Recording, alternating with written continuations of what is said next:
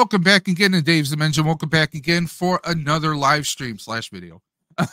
Welcome back again to the channel that is your home for tech, toys, and talk. And of course, the channel where, well, chaos and insanity will always reign supreme, especially tonight as we talk and discuss all things Ghostbusters. We got the new movie coming out to theaters everywhere on, well, the 22nd, but some of us are going to be able to see it on that Thursday night, the 21st.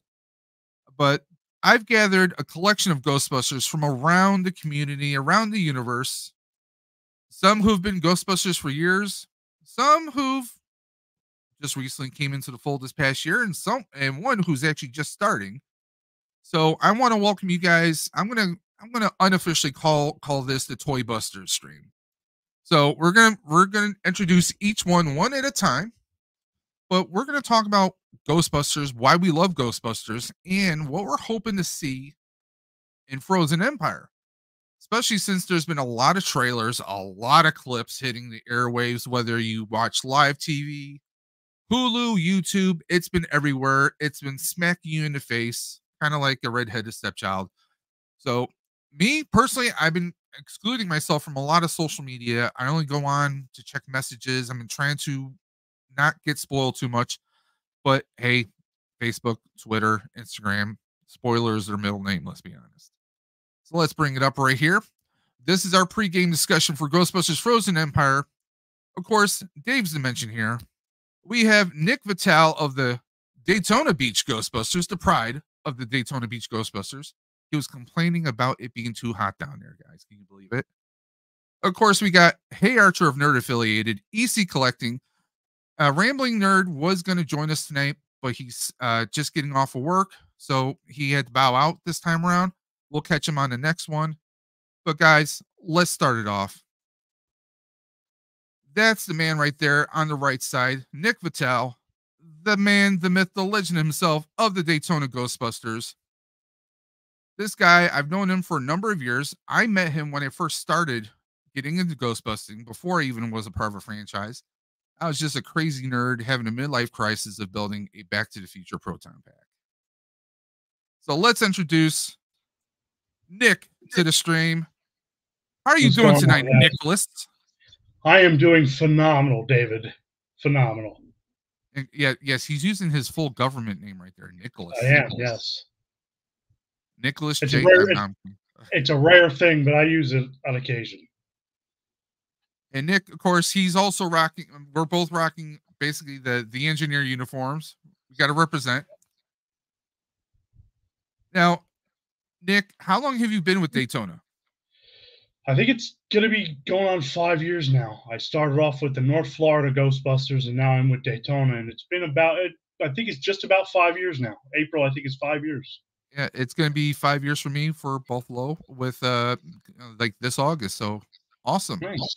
Now let's bring on our next guest, the president himself. You guys might know him as Hey Archer or Nerd Affiliated, the man, the myth. And what's with that CeeLo Brown kind of gaze you got going on there? I don't know what's going on. This man has so many hats, it's not even funny. Like I said, he's Hey Archer. He's Nerd Affiliated. He also, him and his cohorts, Sal, and also the Rambling Nerd, Anthony, they together are the real Nerd Busters. You can find them on Instagram. You can find their streams on Monday mornings at 9 a.m. Eastern on YouTube at Nerd Affiliated. And of course, Thursday night lives that he does every Thursday night at around 8:15-ish p.m. Eastern. Welcome, Hey Archer. Yo, what is happening? Look at that intro. Slideshow and everything. Yeah, I came complete with graphics and all. You did, and you even matched my the thumbnail style with the border and everything. Look at that. My first attempt at playing with PowerPoint. Yeah, I love that. Getting a handle at that. Pretty solid, not a lie. Yeah. Now, Nick. Now, if you don't know, Archer he's not part of a franchise, but he has his own little trio of miscreants. Him, Sal, and Rambling Nerd. Rambling Nerd is his guy. Well, I shouldn't say guy in the chair, but he's the boots on the ground. He's boots on the ground. NYC. Because if you're not following him on Instagram, please check them out. The Real Nerd Busters, and also Nerd Affiliated on Instagram. They had some killer photos there at the firehouse, all around the premiere. Just amazing photos. Dare I say, I think he scooped a lot of so-called big ones on YouTube. So kudos. Yeah. Actually, I will make one revision to the roster there. So next to Anthony in the picture there, that's actually my other friend Steve, who we went to college together. So Okay. Steve is also part of the Nerd Busters. And then we have the Dorkverse as well, also part of the Nerd Busters. Not in this picture. We assembled with him in Comic-Con later on in the day, so he's not in that picture. But he's also on our Instagram. So well, you guys can check out all the pictures from their adventures in New York City Comic-Con this past year. Hopefully, if I do go next year or this year, I will try and coordinate and figure out what day you guys are going to be there and try to be there the same day. Yeah, for sure. Because we literally missed. He was there Friday. I was there with my wife and my one of my teammates, Dan Lyberg. Both of them part of the Buffalo Ghostbusters. We came down for New York City, and we even hung out and helped out the New York City boys down there. Yeah, actually, Louis in the chat right now. Louis Dorkverse. He's the fourth member. Let's just go through the chat very quickly. I want to say some hellos. Of course, we got Nerd Affiliate. He's in both places at once. Talking about dimensional. The Soul, the Minds. Welcome to the stream. EC Collecting, which we'll see very shortly. Everyone's saying hello to everyone else. The multiversal moderator, Rolando Flores. I hope you're feeling better, my friend. I know he's been a little bit under the weather, but he's still going on those maniac toy hunts. We got Carlos Diaz, a young Ghostbuster who's been joining the streams lately. Let's see, we're gonna skip ahead. Rolando dropping the links. Thank you, Rolando. Mega Demon. I hope you're doing good, Mega Demon. And we got if you want a frozen pizza from up north, it's Blue Sasquatch. Papa Squatch in the house. Louis Dorkverse, welcome. What I miss? You miss nothing. And by the way, I love the thumbnail. Paul McGann, one of my favorite Doctor Who actors of all time. So thank you very much. He never got that much of a presence. So appreciate that. Everyone's saying hello to everybody else. So let's take a look here. Our next slide, of course, we were going to have Rambling Nerd. I made a nice little thumbnail for him. Work happens, life happens. We'll catch him on the next one. But guys, if you want to check out some amazing, he's been doing, him and Archer both been doing mods to their packs. He's been doing mods to his HasLab though. So definitely check out Rambling Nerd. That's under the Nerd Affiliated umbrella on the Nerd Affiliated Network on YouTube. So please go ahead and check them out. And yes, you will never see his face. He's the Casey Jones buster right there, the man of mystery. But this man's not so much a mystery, but he's all about the NECA, especially the turtles. EC Collecting. Let me move the comments so we can actually see Colin's face. There you go. What's going on? What's up? Colin's the most. He's basically the rookie right now. He's just starting busting right now. He got his uniform. He's got his EC tag. You know, he's doing just like Archer, going with the screen name. Yep. Eventually, I'm going to do that on a separate suit. I'm going to do a Dimension suit at some point in the future. Oh, there he is. Thursday evening, technically. Yeah. There's Rambling Nerd popping up in the chat. But these guys are Ghostbusters of different walks of life. I've been a fan since I was a kid. I just joined Buffalo Ghostbusters. I officially joined them again, almost 5 years. It's going to be 5 years this August. Nick, however, has been a Ghostbuster for a lot longer. Like you said, you're a part of you said North Florida, right? Yep. When was the first time you actually suited? What year?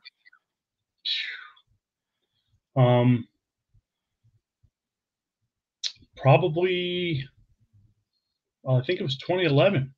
Okay. So he's been professionally busting a lot longer than some of us. Now, what was it about Ghostbusters that drew you in? Well, let's see. I started off like most of us. I started off with Ghostbusters 2. My aunt had a place in the Poconos in Pennsylvania, Okay. and she bought me the VHS in 1989 Okay. for Christmas that year. And I pretty much played that tape until it fell apart. And then from there, it just the real Ghostbusters cartoon, the toys. I had damn near every toy. My mom, my dad, my aunt, they all bought them for me. I still have my original Firehouse. I lost a lot of my stuff, though, unfortunately, in '99 in Hurricane Floyd. Yeah. But it still has been something that's been a love of mine since 3-4 years old. But you still got the memories, though. Oh, absolutely.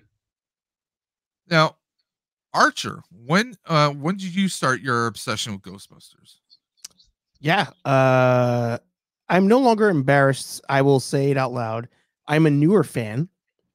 I actually saw it for the first time in, I'm gonna say 2020 was the first time I saw it. Because growing up in Ghostbusters, correct? the first one, yep. Okay. Because growing up in a super religious household, I wasn't allowed to watch it as a kid. Oh. Okay. And so I saw it in 2020. I thought it was cool. I was like, all right, yeah, as a New Yorker, I hit all the right notes and all that. And then it was actually because Anthony wanted to up his cosplay game for last year's Comic-Con. And 2 years prior, I bought the 80% Spirit Pack off of at Spirit Halloween on sale. So I was like, oh, this is a great price. It's like $35 or $25 because it was a return. Oh. So I was like, oh, I'll buy this on a, maybe That's even better. someday. Yeah, someday I'll use it. So I was like, oh, I got this Proton Pack. I will use it for the cosplay, and I'll be a Ghostbuster with you. And then in doing so, every time I cosplay something, I have to consume the content because I know people are always going to try to check you. Yeah. So I rewatched the first one, rolled into the second one, rolled into Afterlife. After that was my first time watching Afterlife, and was like, I get it. I was like, now I get it. And then through all the various YouTube channels like yours, Yes, Ghostbusters News, all the mod videos online, Scolari Brothers, everybody, I was like, it was like the passion was like coming out of the YouTube videos, and my brain was just like absorbing it. And I was like, now I get it. I'm all in. Sign me up. Now, since you are, and there's no shame in being, being a fan that, or a fan that got into it most recently. Mhm. I mean, in fact, a friend of mine told me that they were at the premiere. They had a couple that they somehow got premiere tickets that night. Mhm. First time they saw any Ghostbuster movie somehow. I believe it. And they were just enamored with it. Mhm. So, I mean, there's nothing wrong with that. And in fact, I love seeing that because, if you get someone who, most of us, with the exception of Colin, is probably around our 40s, right? Colin, you're in your 30s, right? Yep. 35. See, I mean, it's great because a lot of us, we grew up with exposure to the cartoon or to the toys, or some exposure, like our aunts and uncles were into it. Me, however, right when I was a kid, because I was born in 78, so in 84, I was around that age. I was five going on, 5 or 6. So, it was already, I was already kind of engrossed into it. But I mean, like, let me ask you, did you cry during Afterlife? Did you get a little emotional a little bit? No. So I felt it, but that didn't happen only because I knew what was going to happen. And it was twofold. One, I saw the toys in Target through toy hunting, back in 2020. And then I edited Anthony's review of Afterlife back when he reviewed it in 2020 or 2021, whatever year that was. So I knew what was coming, and but I thought it was done very well. I was like, this is straight up Dragon Ball Z ripoff, but in the best way. Like it's just a subtle, family Kamehameha moment, but it worked. Oh yeah. I was like, this actually like legit works. This is how you do an homage to something. So after I saw that movie, I was like, yeah. I was like, for me, I'm in. I welled up, but that's just because one, I was a tremendous Harold Ramis fan. Mm-hmm. From like Animal House to, I mean, just everything he touched over the years. Him and Bill in Stripes still hits me because I used to watch that movie with my dad all the time. Same thing with Ghostbusters. We would watch it over and over again. So I mean, and being a Harold Ramis fan over the years, like he was in Sleepless in Seattle, he had a small part in there. He had a small part in Airheads. He was just kind of a comedy presence, but you really didn't see him too much on screen, but you always felt him in the writing and the directing. So for me, it's it hits a certain way, and I feel it every time I watch it. Every time. So now,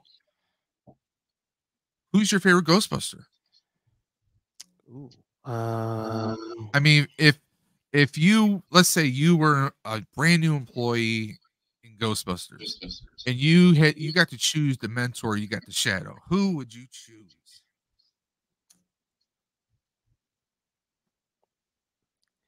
I might go with Ernie because while I'm not good at being a gearhead, that interests me the most. Like I used to work on ships and boats back in the day. Okay. And the team I would hang out with the most was the engineers, even though I was not an engineer. So I think that's who I would probably shadow the most. Well, it's interesting that you chose a fellow serviceman because in the comics, Winston Zeddemore served. Oh, he was a Marine. Yeah, he was a Marine. Oh, there you go. So, again, I'd have to go with your choice because one, I mean, Venkman is the fast talker, womanizer. He would probably blame a bunch of stuff on you, so you'd get razzed all the time by him. Egon would just kind of over tech explain things. And Ray is going to just ramble on about crazy, weird stuff. And there's nothing wrong with that. But I definitely think Winston is he's the level-headed guy. He's the everyman. He's the guy like, I mean, come on, Ghostbusters 2. Hey guys, we should get our packs. What about the packs? I mean, and he's got some of the best one-liners. If there's a steady paycheck in it, I'll believe anything you tell me. We got the tools, we got the talent. Even Ghostbusters 2. Did you catch the train? Was it such and such? No, sorry, I missed it. He's got some of the best lines, and let's be honest. Like he said, he's the sex appeal. he was just he was the cool guy. He was just Joe Cool throughout. The whole mythos of it, and especially in real Ghostbusters, we got to see different sides to him. I mean, he was really more enduring, hopeful, and just, I mean, he definitely proved his worth as a Ghostbuster. So he's definitely the person I would choose. Colin, now before we get into your story, who would you choose? I would go Winston too. Okay. Yeah. And Nick? I'm a Venkman guy. Okay. So it's all about the scams and the hot chicks. Okay. we I mean, I might know what it is. If that's what if that's the criteria. Well, I mean, come on. Venkman's opening scene in Ghostbusters where he's torturing. He's got 2 college students. He's torturing one, and he's rigging things so he can get the number of the female. I mean, that sums him up pretty well. So Colin, when did your obsession with Ghostbusters start? Well, I've always been a Ghostbuster fan, believe it or not. it was a big movie. Like I actually think my mom was a big fan of Ghostbusters because it's one of our main movies my whole childhood growing up. I don't remember the first time I saw it, but I know I was young. I've always was a movie person. And then I always knew about like the Ghostbuster groups and everything, and you know, people building the packs and all that, but like it was never in my like I was never around any of that stuff until I met like you guys, you know. So peer pressure. So like yeah, I mean I was always a fan of just I didn't enter the world of like, you know, cosplaying and stuff until I met you guys. And it was just too hard to say no, you know. I mean, one of us. I mean, me, I grew up with, I mean, I didn't have the toys. I had one real Ghostbuster figure. My family, we couldn't afford much. So I had like one real Ghostbuster figure. And of course, right away, the stream broke right off the wands. You know, it was what it was. I didn't have mine off. You spayed and neutered your wand. Okay. I did, yeah. Basically, yeah. I mean, I didn't get like the Ecto or any of that stuff until maybe 2 or 3 years ago. Yeah. I still would like to get a firehouse. I have the Playmobil firehouse, which technically is my wife's. I bought it for her. She assembled it. But she's like, well, you have the collection room. You can just keep it in there. But well, now she's got her own mini puff collection now. That's like I bought the Playmobil set for my son when he was like 3. Yeah. But I have both Ectos from Playmobil. I have a original Ecto one, which was restored by one of my teammates, restored color wise. I bought the decal sets, which you can still get on Etsy. You can get a Ghostbusters 1 or a Ghostbusters 2 style. So I have one of those. I have an Ecto 2. I have like the reissue figures. I have the new, you know, the reissue Fright features, which I'm still annoyed that they don't have Janine, but that's another story for another time. You know, go all out. But for me, it was I didn't have like I had an upside down. I turned my school backpack upside down, and I had some Legos with a wire taped to it. That was like my wand, you know. But like you said, you were kind of aware of the communities loosely. It was 2018, I think it was. It was like the I think that was the 25th anniversary or 35th anniversary of Ghostbusters. It was 2019, I think it was. Yeah. I wasn't a part of any groups, but I was like, you know what? There's a Spirit Proton pack, kind of affordable. I was like, well, that would be cool, but Christopher Lloyd is coming to Niagara Falls Comic Con. And I remember reading a fan fiction where supposedly Ray, when he worked in the private sector, worked with Doc Brown on a project at some point in time. So I'm like, well, what if those two got together and actually built some kind of a proton pack? What would it look like? And that's what I built. The thing was like, that's how I met Nick, actually. Ghostbusters Fusion Group back then. I came across, I said, well, maybe there's some groups for like cosplays and stuff. I came across Ghostbusters Fusion, which is now GB Crossover, I think, as the title now. Yeah. But it was all about crossovers, whether people were doing a My Little Pony or a Beetlejuice proton pack, which people have done. Steampunks. There's even TARDIS. You know, there's all different kinds of fandoms that have crossed over. That's how I met Nick, and I slowly changed my concept several times. I built this crazy proton pack that I actually sold to fund the HasLab, believe it or not. And now that I'm getting a new 3D printer next month, nice. We're looking at possibly doing a 1-to-1 scale reproduction, or I guess a Mark IV version of it.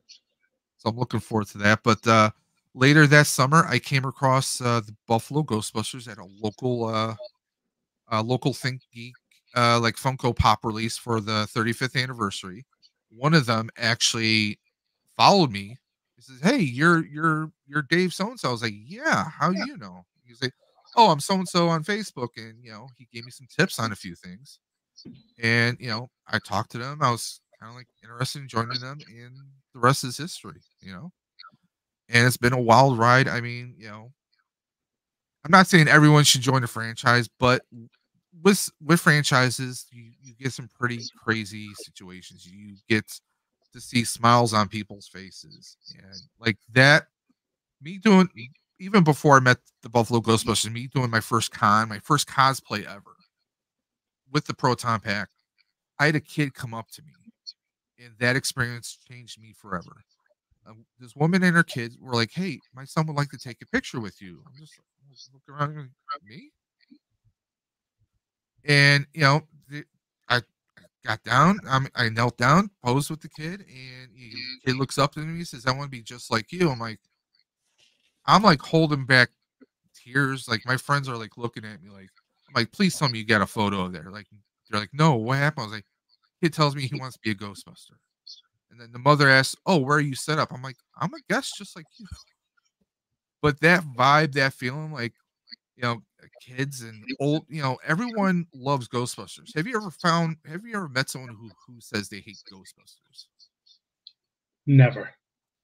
Yeah. So, I mean, even during the pandemic, the franchise I'm part of, we were doing parades, like birthday parades to social distance and doing birthday stuff, like birthday videos. And that's the spirit of Ghostbusters. You get people who are kind of outcasts or people who come from different walks of life. They come together and sometimes stuff happens, and who are you going to call? And I mean, Ghostbuster groups over the years, they go and they put smiles on people's faces, just like the Ghostbusters went into people's homes and chased ghosts and caught them. And they took on what goes bump in the night. I mean, that I think is probably one of the best themes of Ghostbusters is you don't have to be a rich person. You don't have to be a perfect person. You could be someone who's got a bit of a gut, or you could be some scrawny guy who can barely lift a bowling ball, but anybody can be a Ghostbuster. And that's what I really loved about it. And also, you don't have to be Venkman. You don't have to be Winston. That's why on all the name tags, you see the person's last name, or you see the name that they chose, because there's franchises. Like Venkman said in the first one, the franchise rights alone will make us rich beyond our wildest dreams. And that's anyone can be a Ghostbuster, whether you like Ghostbusters 1 or Ghostbusters 2 or Answer the Call, or whatever your taste is, anybody can be a Ghostbuster. Even if you like the film, what is it, the Filmation Ghostbusters, which honestly I enjoyed that at the same time of real Ghostbusters. But that's what I love about it. So let's get in. Of course, the very first Ghostbusters. We're going to do a slight little recap. Nothing too long. Let's see if I can pull this back up now. There we go. 1984, 3 out-of-work scientists went into business for themselves, busting ghosts, and business was good. So good, they hired a 4th man. They had the tools, and they most certainly had the talent. What was your favorite memory of Ghostbusters 1? We'll start with Nick. My favorite part of Ghostbusters 1 was, first seeing the Proton Pack and then fighting Slimer in the what do you call it, the hotel ballroom, and then sitting there. And then, of course, Venkman going when Egon's sitting there shooting and Slimer's already gone. And he continues to shoot up the bar, and Venkman's like, whoa, nice shooting, Tex. That was always my favorite part of the first movie, always. And I sit there and I just, I piss my wife off constantly because I will quote the movie as it's going, and she just looks at me and goes, I hate you so much. Oh, yeah. But that was always the best part because I always loved, and like I said, that was part of the reason why I loved Venkman, because he was just, his quips just always got me, even as a kid.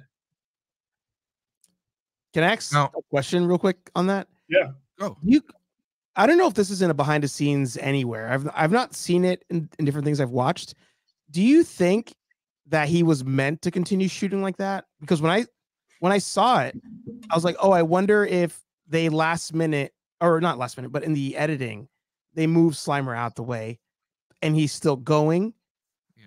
And he didn't know that's when they were supposed to cut, or if they were just like, oh, we'll just pretend, you know, like I that's one of those, like, I wonder if it was like an improv type, or it was a, what do you call it? Like a movie mistake that just worked, you know?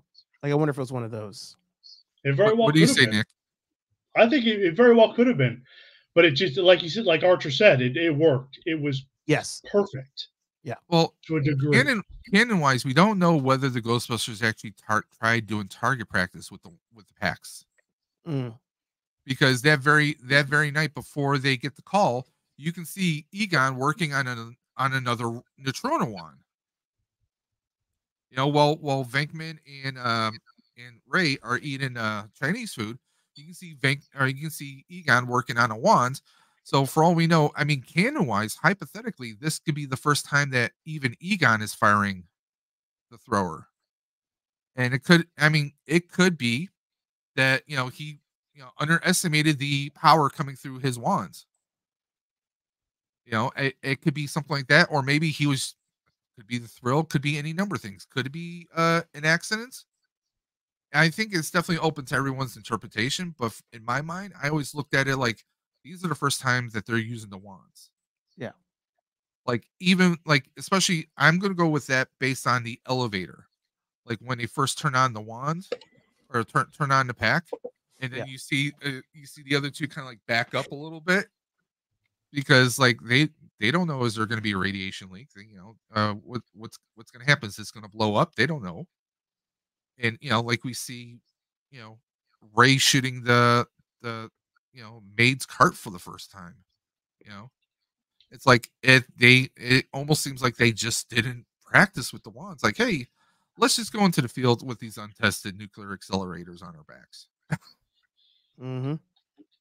Archer, what is your favorite scene?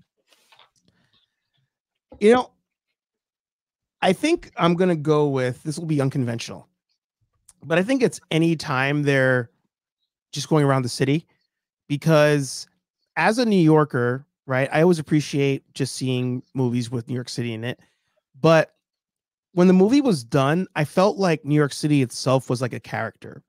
Like, I know that it's the setting, but I don't know. It felt like as they were going from part of town to part of town and just going around, and when all the New Yorkers show up at the end to see like what's happening at Dana's building, I felt like New York City in itself was like a character.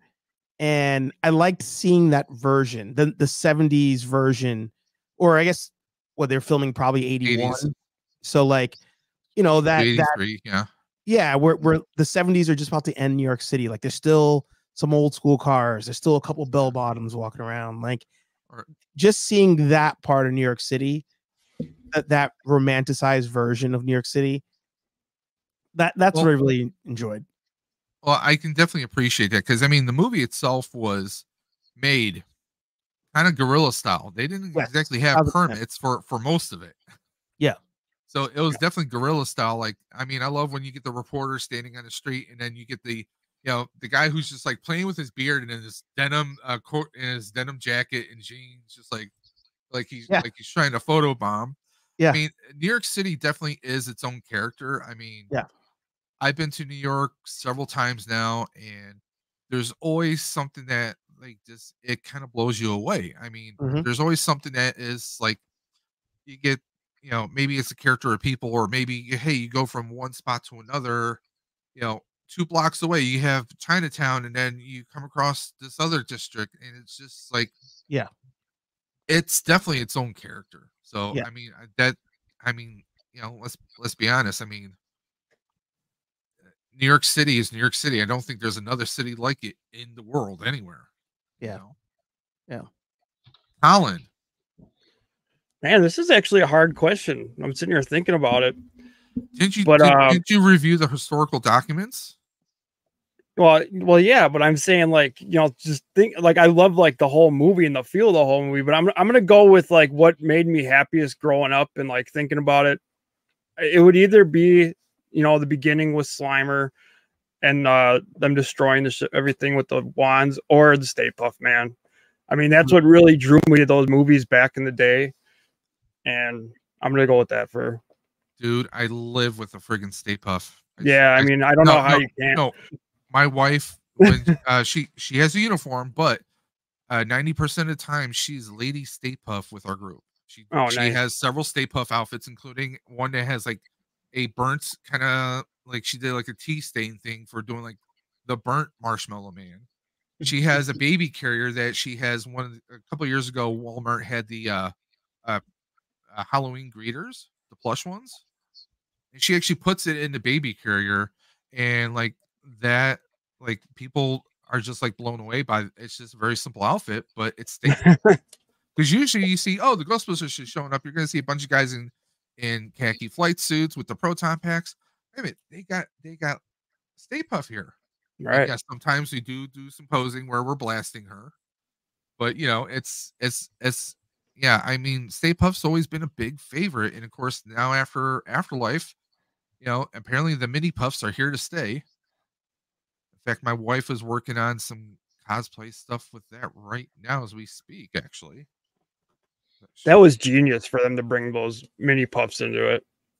Yeah, it kind of has like a Gremlins vibe, but not as menacing. Yeah. Well, it's cool. I mean, you couldn't bring back the Stay Puff, man. You know, but they brought back a little piece of in them. The cartoon, though, they did. Did they? Oh, several times. I mean, you like, can. They had them in the containment unit, and they broke them out a few times. One time, as a replacement to a Thanksgiving Day parade balloon that was destroyed. Murray the Mantis. So I mean, they made Stay Puff a bit of a good guy then. So I mean, I'm glad you mentioned the cartoon because I bought season 1. Like I watched all the free ones on YouTube, but I bought season 1 on Amazon. On iTunes. May want to go on $10. Amazon. They have Extreme Ghostbusters that just came on DVD and Blu-ray. They just had the set, and it's actually a pretty decent price. So if you're especially if you're a fan of physical media nowadays, I mean that's kind of a good solid argument right now. Extreme is the only one I've never watched. I've never watched Extreme. It's an interesting take. Long and short of it is this: Ghostbusters have disbanded. They've gone on their own separate ways, but Egon still lives at the firehouse. He kind of watches over the containment unit while being a college professor, although he only gets a handful of students. Some construction workers in the subway unearth an unknown tomb of all these supernatural baddies. It's like a portal. Yeah. And so what happens is then Egon decides that he's going to try and take him on. He breaks out his old equipment. It's just not strong enough, and he gets an affliction. This kind of a wart type virus. So now his college students, with his guidance, improve new gear, and now they're going out in the ecto and they're busting ghosts. So I mean, it's a fun series. It's done in, if you ever saw the Men in Black cartoons, it's done in that kind of animation style. Same studio, yeah. And it was the same year too. It came out. It was 97. Yeah.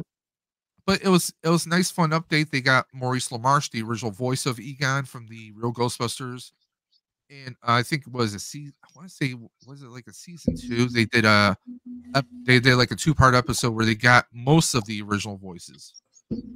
They got Dave Coulier to come back as Venkman, Frank Welker back as Ray. Of course, Winston had a couple different voices over the years.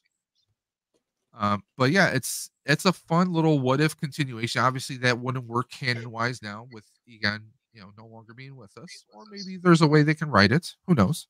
I would say that I think you could fit it in if because he's older when Afterlife happens. So yeah. But I was going to say the episode I just watched yesterday of Real Ghostbusters is when they explain why Slimer is allowed to be there. And that's an episode where, because of this picture, their suits came to life with the ecto version.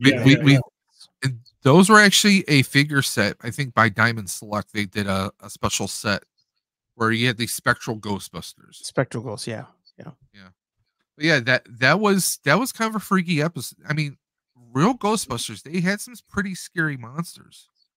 I mean, if you really think about it, like compared to like stuff nowadays, I mean, they had some pretty scary stuff. And I mean, these were shows that were written by people who would go on to make like Babylon 5 and Star Trek and like so much adult type stuff that it was just, you know, like I mean, Boogeyman scared the crap out of a lot of people. Yeah. It's a good song, one of the ones that always freaked me out was I forgot what the episode is called, but the Ghostbusters wind up in a parallel dimension where Welcome to New York City. Yes. Where you People Busters. There was People Busters. There was 3 spectral versions of them, like all decomposed and decayed, except they didn't have a Winston for some reason. But they would go around trying to capture humans. It was a complete flip side. That was always a freaky episode. That was one that always sticks with me. Yeah. Oh yeah. That was always one of my favorite episodes. I mean, I don't want to be that person, but like when they started doing Slimer in the real Ghostbusters, the Slimer episodes were just like they were kind of like Tom and Jerry, you know, Bugs Bunny style slapstick. And I think that kind of like that's where the sliding away with some of the fans were. Like, oh well, I don't want to watch this goofy stuff because they kind of did all the scary action stuff that they really could do. Yeah, I'm curious to see where the crossover into Frozen Empire is, because I want to get the comic book that I think is coming out this month. In fact, I think it's this week. I think, ain't it? It might be this week. Yeah, yeah. Unless you want to wait around for the hard copy from Amazon sometime this coming fall, which it's October. I mean, October's my birthday month. I wouldn't mind it, but you know, I think I want to get my hands on the comic and see, you know, what actually, you know, the family acclimating to New York City will be. Mm-hmm.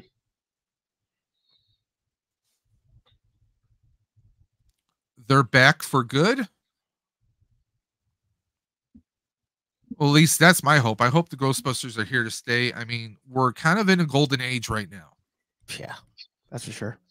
Well, think about it. We got 2 Ghostbuster movies within the last 3-4 years.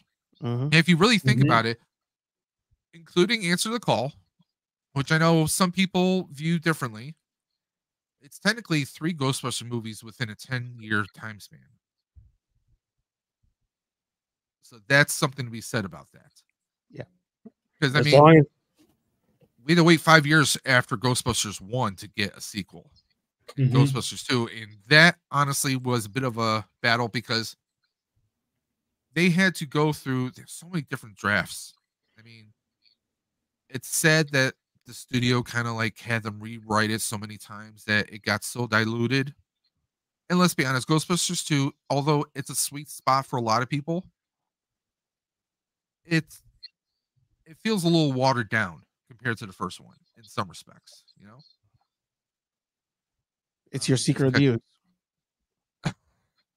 Literally, well, yeah, because we have ooze, we have a river of slime, so yes, it is a secret of the ooze. But in terms of the second one being like purely kiddie for the audience, although I mean, I guess you could say the villain might have been more scary, but I feel like the way that it was, the way the actors were, and the way that the vibe, it feels more kiddied up than the first one. Yeah, I mean, well, I think they did that mostly because it was still in the age of the real Ghostbusters, and they were trying to kind of feed off the real Ghostbusters energy and feed off the original movie's energy. Yeah, but they wanted to continue it on because even after the real Ghostbusters continued on, you know, they kind of went off of everything from the second movie. Yeah. So it was kind of like an in between. And that's why it was a little more cartoony than, you know, the original. I mean, yeah, that's when they started doing Slimer and the Real Ghostbusters because they gave us Lewis, you know, as goofy as it was. And honestly, the voice actor did a real good job of being a Lewis Tully kind of, you know.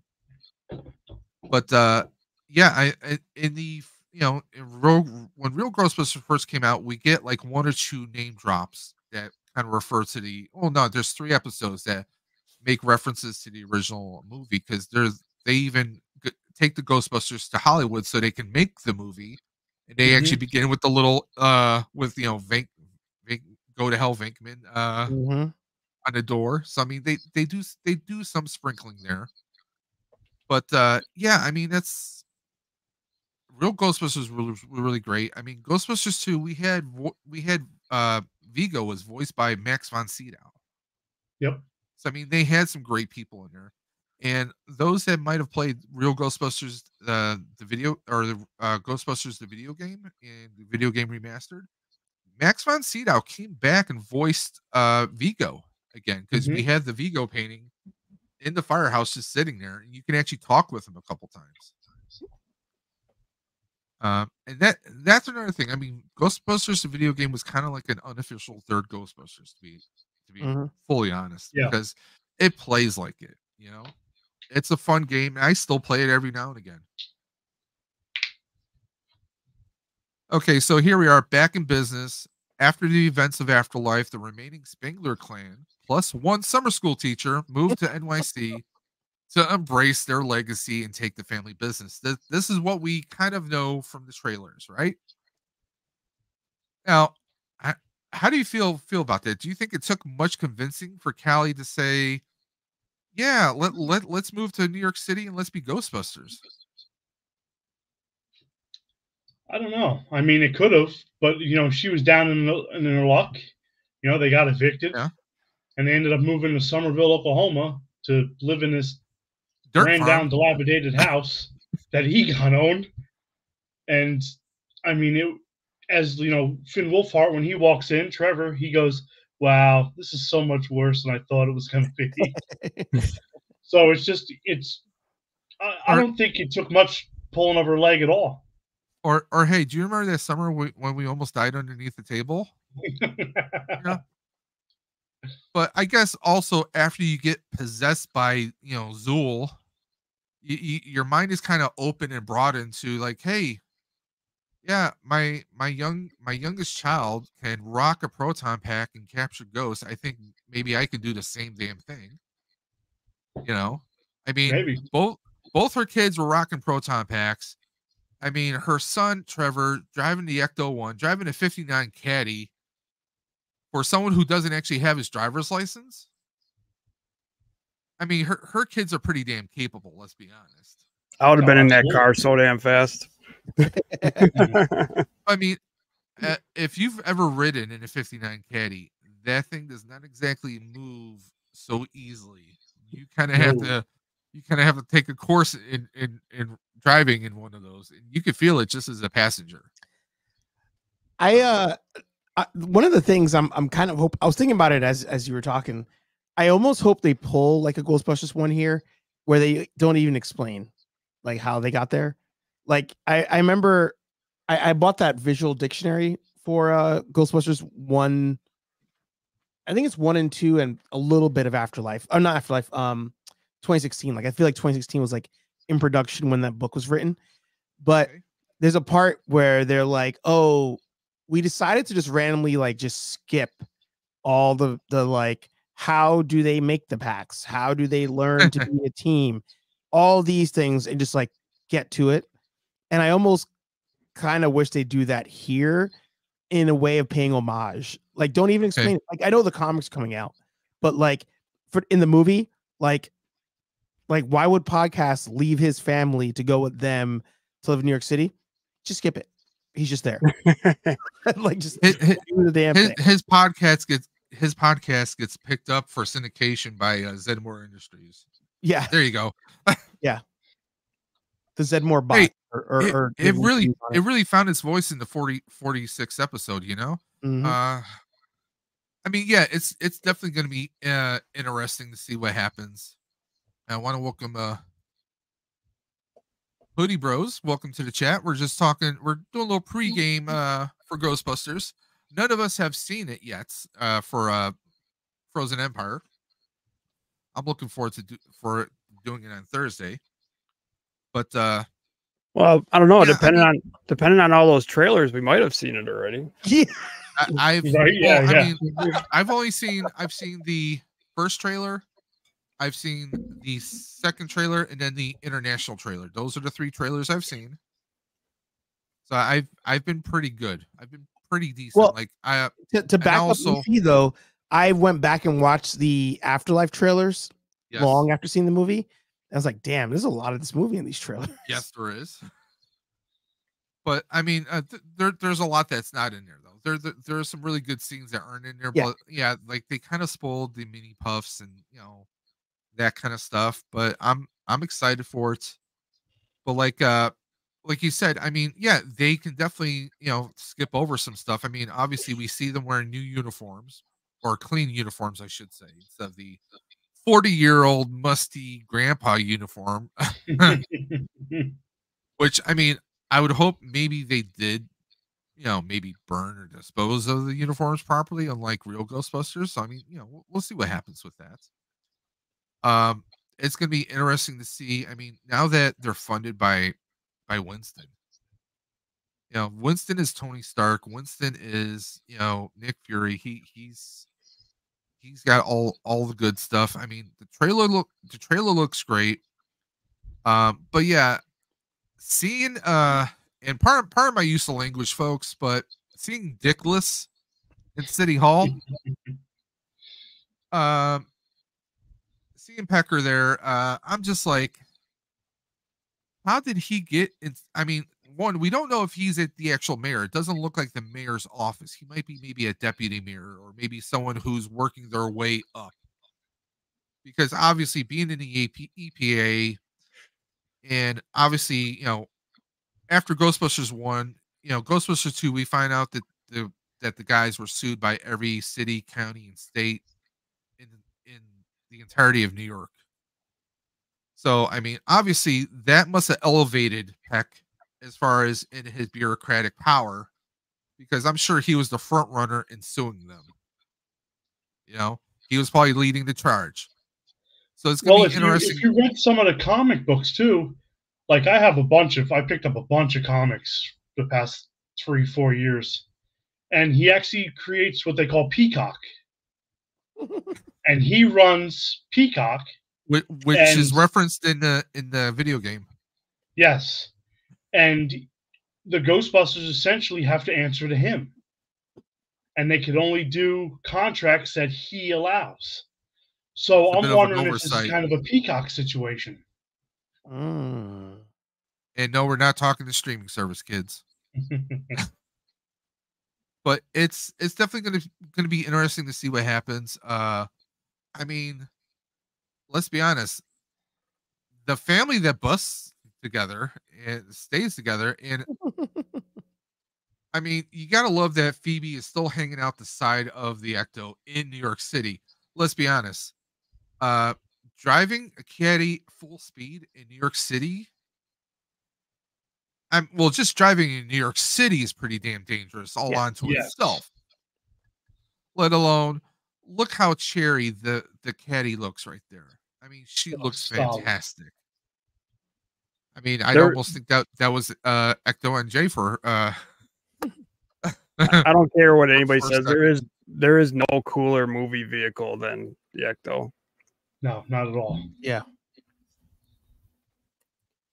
I mean, I love Back to the Future. The DeLorean's great and all, but at least the Ecto, the engine turns every time. Yes. You don't have to worry about the starter on that one, and it just takes regular gasoline. This might be a question for at times. It might sputter and spit, but you know what? It's still gonna run. Still gonna run. I would say this might be a question for Ecto NJ actually, or sorry, Ecto Tech, to be like, which one does he prefer? Well, I know. Well, here's a better question. Which version of the car does he prefer? Does he prefer Ecto 1 or Ecto 1A? And will we find out what happened to Ecto 1A? Because I mean, there's a lot of conjecture that they were two different cars. Yep. Because if you watch Ghostbusters 1, Ghostbusters 2, there is technically an Ecto 1 license plate, a new Ecto 1 license plate when they try to pick up Peter and Dana to go to the train tunnels. And then of course we get the regular Ecto 1A. That was a movie flub that they have because was it Hollywood Collectibles or the Hollywood license plate company they actually released those. And I do have Ecto 1 from the first movie, Ecto 1, and then Ecto 1A up on my upper wall here. So I do have those. I mean, honestly, I got to go with this one. I got to go with regular Ecto 1 because 2 reasons. Ecto 1A had way too much equipment on it. Way too much equipment. I would worry about either low lines clipping it or the weight. But yeah, just Ecto 1 all the way for me. Colin, which Ecto is your favorite? Oh, the first one, definitely. First one? Yeah. And Nick? Definitely the first one. And Archer, you already said that the first one was your favorite, right? Yeah, yeah. I'm just gonna try to reference something as you, but keep going. I grabbed the visual book because I want to. Hey, I have a book you don't have. He pulled out the encyclopedia. I did. Hey, Archer, I have a book you don't have. Oh, there you go. Nice. The Art of Being Bill.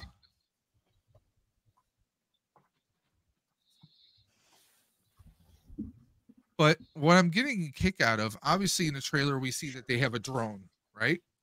Mm-hmm. Correct me if I'm wrong. That looks like the same remote control they use for the remote control the trap in Afterlife. You see Trevor kind of hunching over. It looks just like the same remote control. Oh, actually, sorry. I did want to comment on a picture real quick. I was thinking about this earlier. I kind of wish Trevor was driving. Like, I wish they just kind of like commit to him being the gearhead of the group. Yeah. And that he was the one driving this.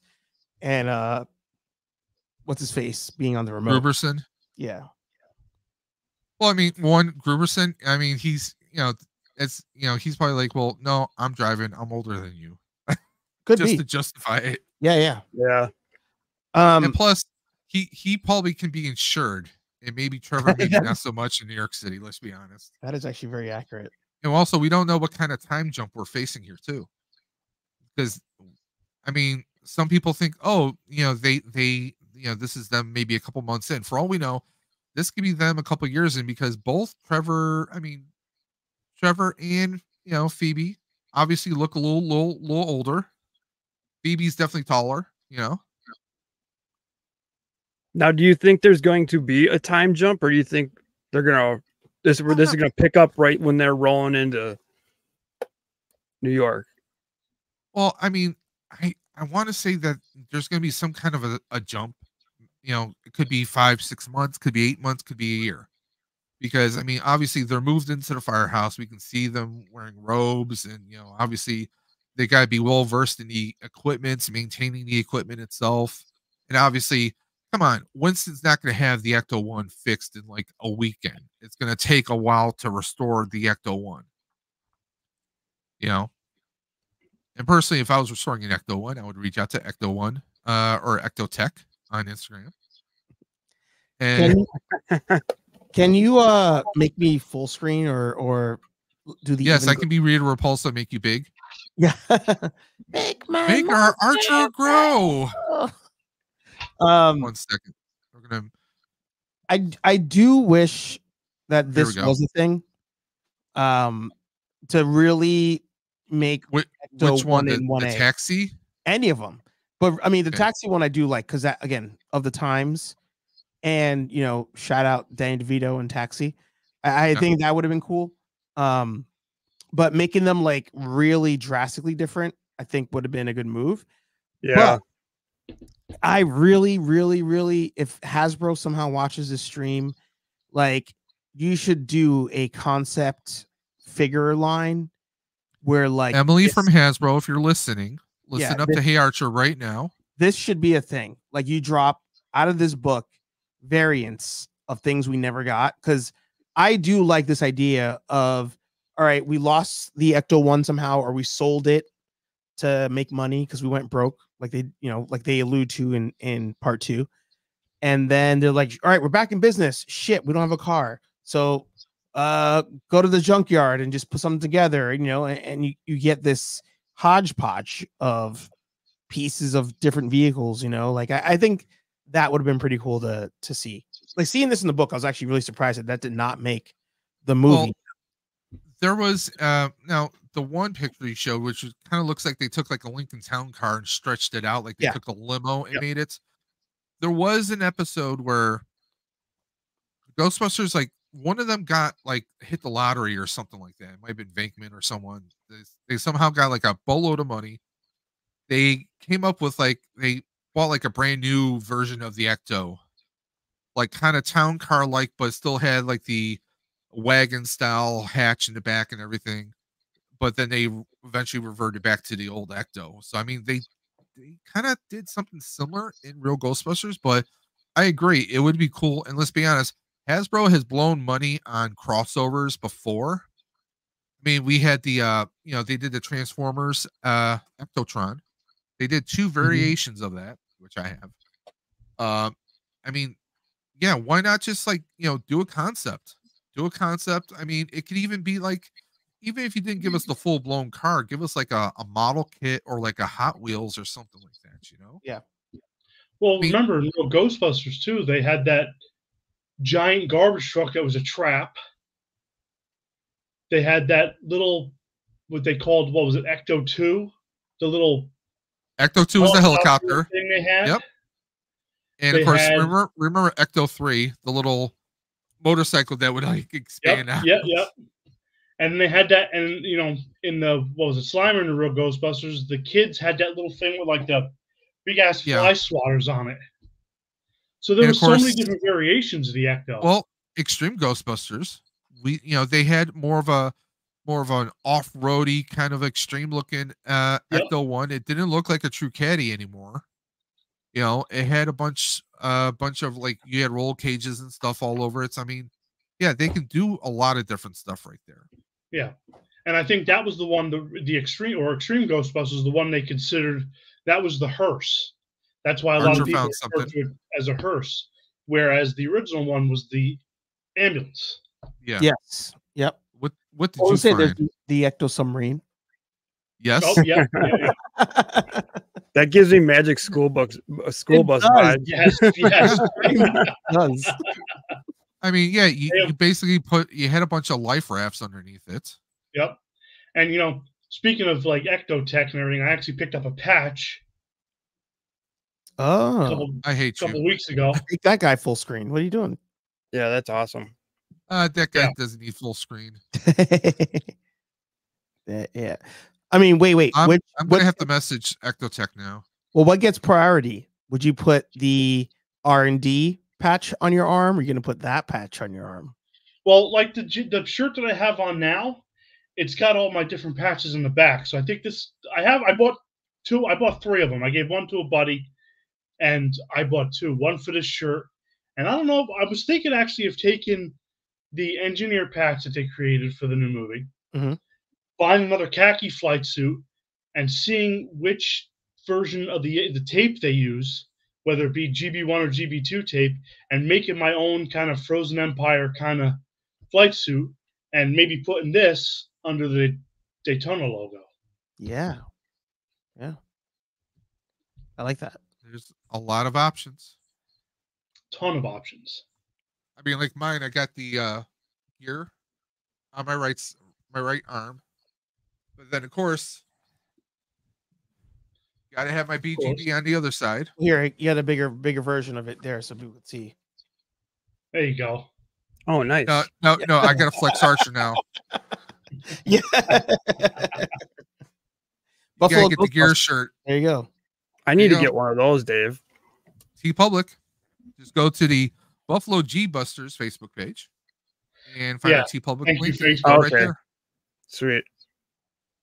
Yeah, like this one here, I have. Oh, that's. I love that. All my patches in the back of this one. He's full NASCAR. Yeah. Yeah. He's full NASCAR. He's got all the patches. Don't make him go full NASCAR. Once he goes full NASCAR.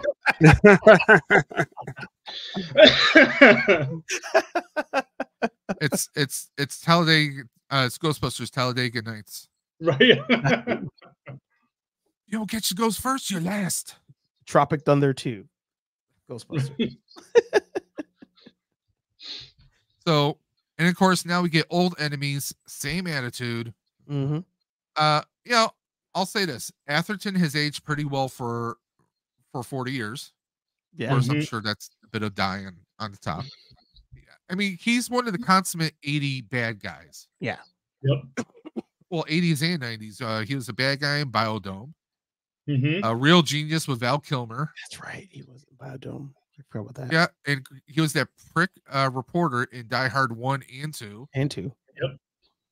I loved when the wife tases him on a friggin' airplane. Hell yeah. And it knocks him out in the first one. Yep. Yep. Of course, you know, we get the mini puffs. And yeah, my wife is working on this, by the way. The mini puff going into the pencil sharpener. She's working on that one right now. But yeah, it's, you know, we're gonna see, you know, are Stay Puffs, are the mini puffs gonna be good guys, bad guys? Who knows? We'll see. But how do you feel about Peck being back? I know think we it's talked great. about Peacock a little bit. You think that he's going to stay kind of a butting head overseer, or you think that he might come around? I don't know. I mean, he was real adamant about hating the Ghostbusters, and even when in the comic books, as he ran Peacock, he still hated Venkman. Like, him and Venkman were not friends, and they will never be friends. Oh, So no. I mean, and then, you know, and you know, when the firehouse explodes in the first one, and Egon attacks him, he is definitely not a fan. You know, they are not fans of him. So I think he's gonna stay. I think he's gonna stay on his own side, honestly. Yeah. I mean, there's some sitcom like situations I would love to see, but you know, it would just ruin the narrative for the movie. So, yeah, like make Peck's like son fall or daughter fall in love with like Oscar, Venkman's stepson from Dana, Right? and like now they're in-laws. That'd be Hey, pretty funny, actually. Bill Murray, you want to do a TV show? We'll set you up with a sitcom. Come on, we already just wrote it right here. That'd be But pretty- I mean, you know, it's good to have the old enemies, but at least they're not rehashing. I mean, yeah, they did rehash Gozer in the last one, right? A lot of people were afraid that they were going to rehash Vigo. yeah. Don't do that. You don't need that. Yeah. Real Ghostbusters showed us that there are so many baddies out there. Yeah. That, I mean, well, even Peck appeared in the real Ghostbusters once. Yep. You know, but I mean, you know, you can give us, you know, some familiarity, but you know, give us brand new ghosts, and I love what they're doing so far. I mean, how menacing is Garaka right there? An ancient evil awakens that sends the Busters on a mission to save the world again. I mean, everything just looks great. I'm wondering if this is the library, the very first library where Ray, Peter, and Venkman went to, where they found the Gray Lady. Yeah. Oh, yeah. That'd be Because cool. like some of these shelves and like the stairwells, they look like kind of what we see in Ghostbusters the video game, which that's what kind of makes me think that this is the actual Metropolitan Library. Yeah. I'm curious, Yeah, that is makes this sense. where the Yeah. hell is this from? I mean, in the trailer we do see I'm blanking on his name right now. Kumir? I'm blanking on his name. Yeah, I I'm actually not apologize. remembering his name either. The guy from Eternals. Yes. But like him, it's like, well, actually, you know where I recognize him? I want to say I recognize him from there's a show on TNT years ago called Franklin and Bash. Mm-hmm. Mark Paul Gosselaar is a lawyer. Wow. Yeah. Yeah. And I think he was like one of their assistants or something. But yeah, like we see him bring the guy orb to from Road Ray. Trip, isn't that right? Huh? The guy from Road Trip is the other. Yeah. Yes. Yeah. Yes. Jeez. Yeah. Good callback. But like obviously, like, I'm wondering if this is like his, like, you know, his relative's home or whatever where he found the orb, because I'm like, look at all this stuff right here, man. You know, it'd be funny if they pull a Sixth Sense and he's a ghost. Because the way that they're looking and he's just standing there, I'm like, It's almost like they don't even see him. That'd be Well, if he was a ghost. Well, we know, and he's even said it. It takes a lot of inspiration from real Ghostbusters. We did have good ghosts. We had Yeah. Sherlock Holmes manifested Mhm. into a ghost, even though he really wasn't alive. We also had Elliot Ness. I think that was Citizen Ghost. I could be wrong. I think that was the name of the episode. So, I mean, we have had good ghosts. I mean, hell, the Ghostbusters even went back in time once and captured the ghosts of past, present, and future and saved Scrooge. Yep. Save Scrooge, and then they had to restore them. Yep. I mean, we've had good ghosts. So, I mean, you know, is it out of the realm of possibility? I'm going to say no. Slimer. Is it likely? I mean, we've only seen a ghost on screen actually appear as a normal human being almost, but they are still transparent. That being Egon, obviously. Yeah. So, I mean, but yeah, I mean, like we're going to some places we haven't seen before. I mean, obviously Ray is buying anything occult, and I'm sure Winston is footing the bill on it. Let's be honest. I mean, if Ray's paying good money for anything that's occult like, yeah, it's got to be Winston's money. Let's be honest.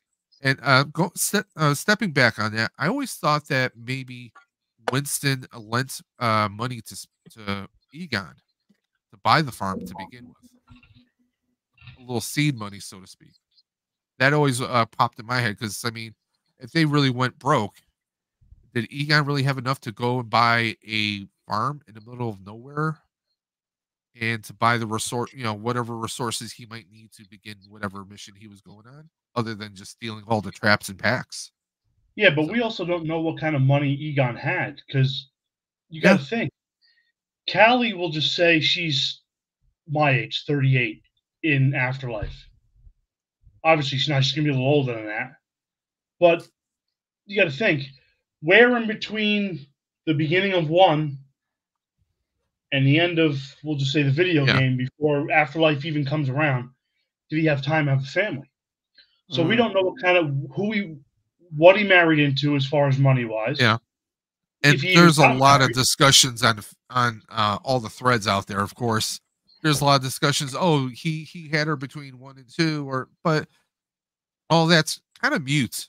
I mean, but yeah, I mean, there's a lot of discussions. Now I'm guessing that this is after our young scientist, uh, injures his hand because it looks like he's rocking a sling right here. The one who's standing behind Trevor.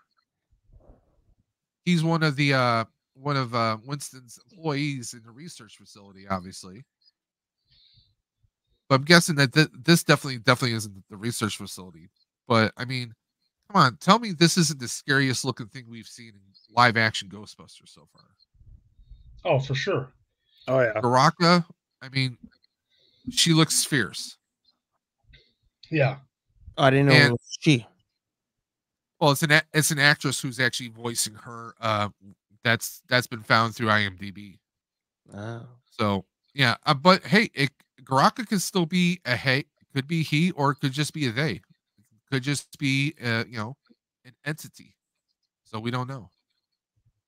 My theory here course. has been that they like there's those in the clips, they're in the lab. It's a larger containment unit, all that stuff.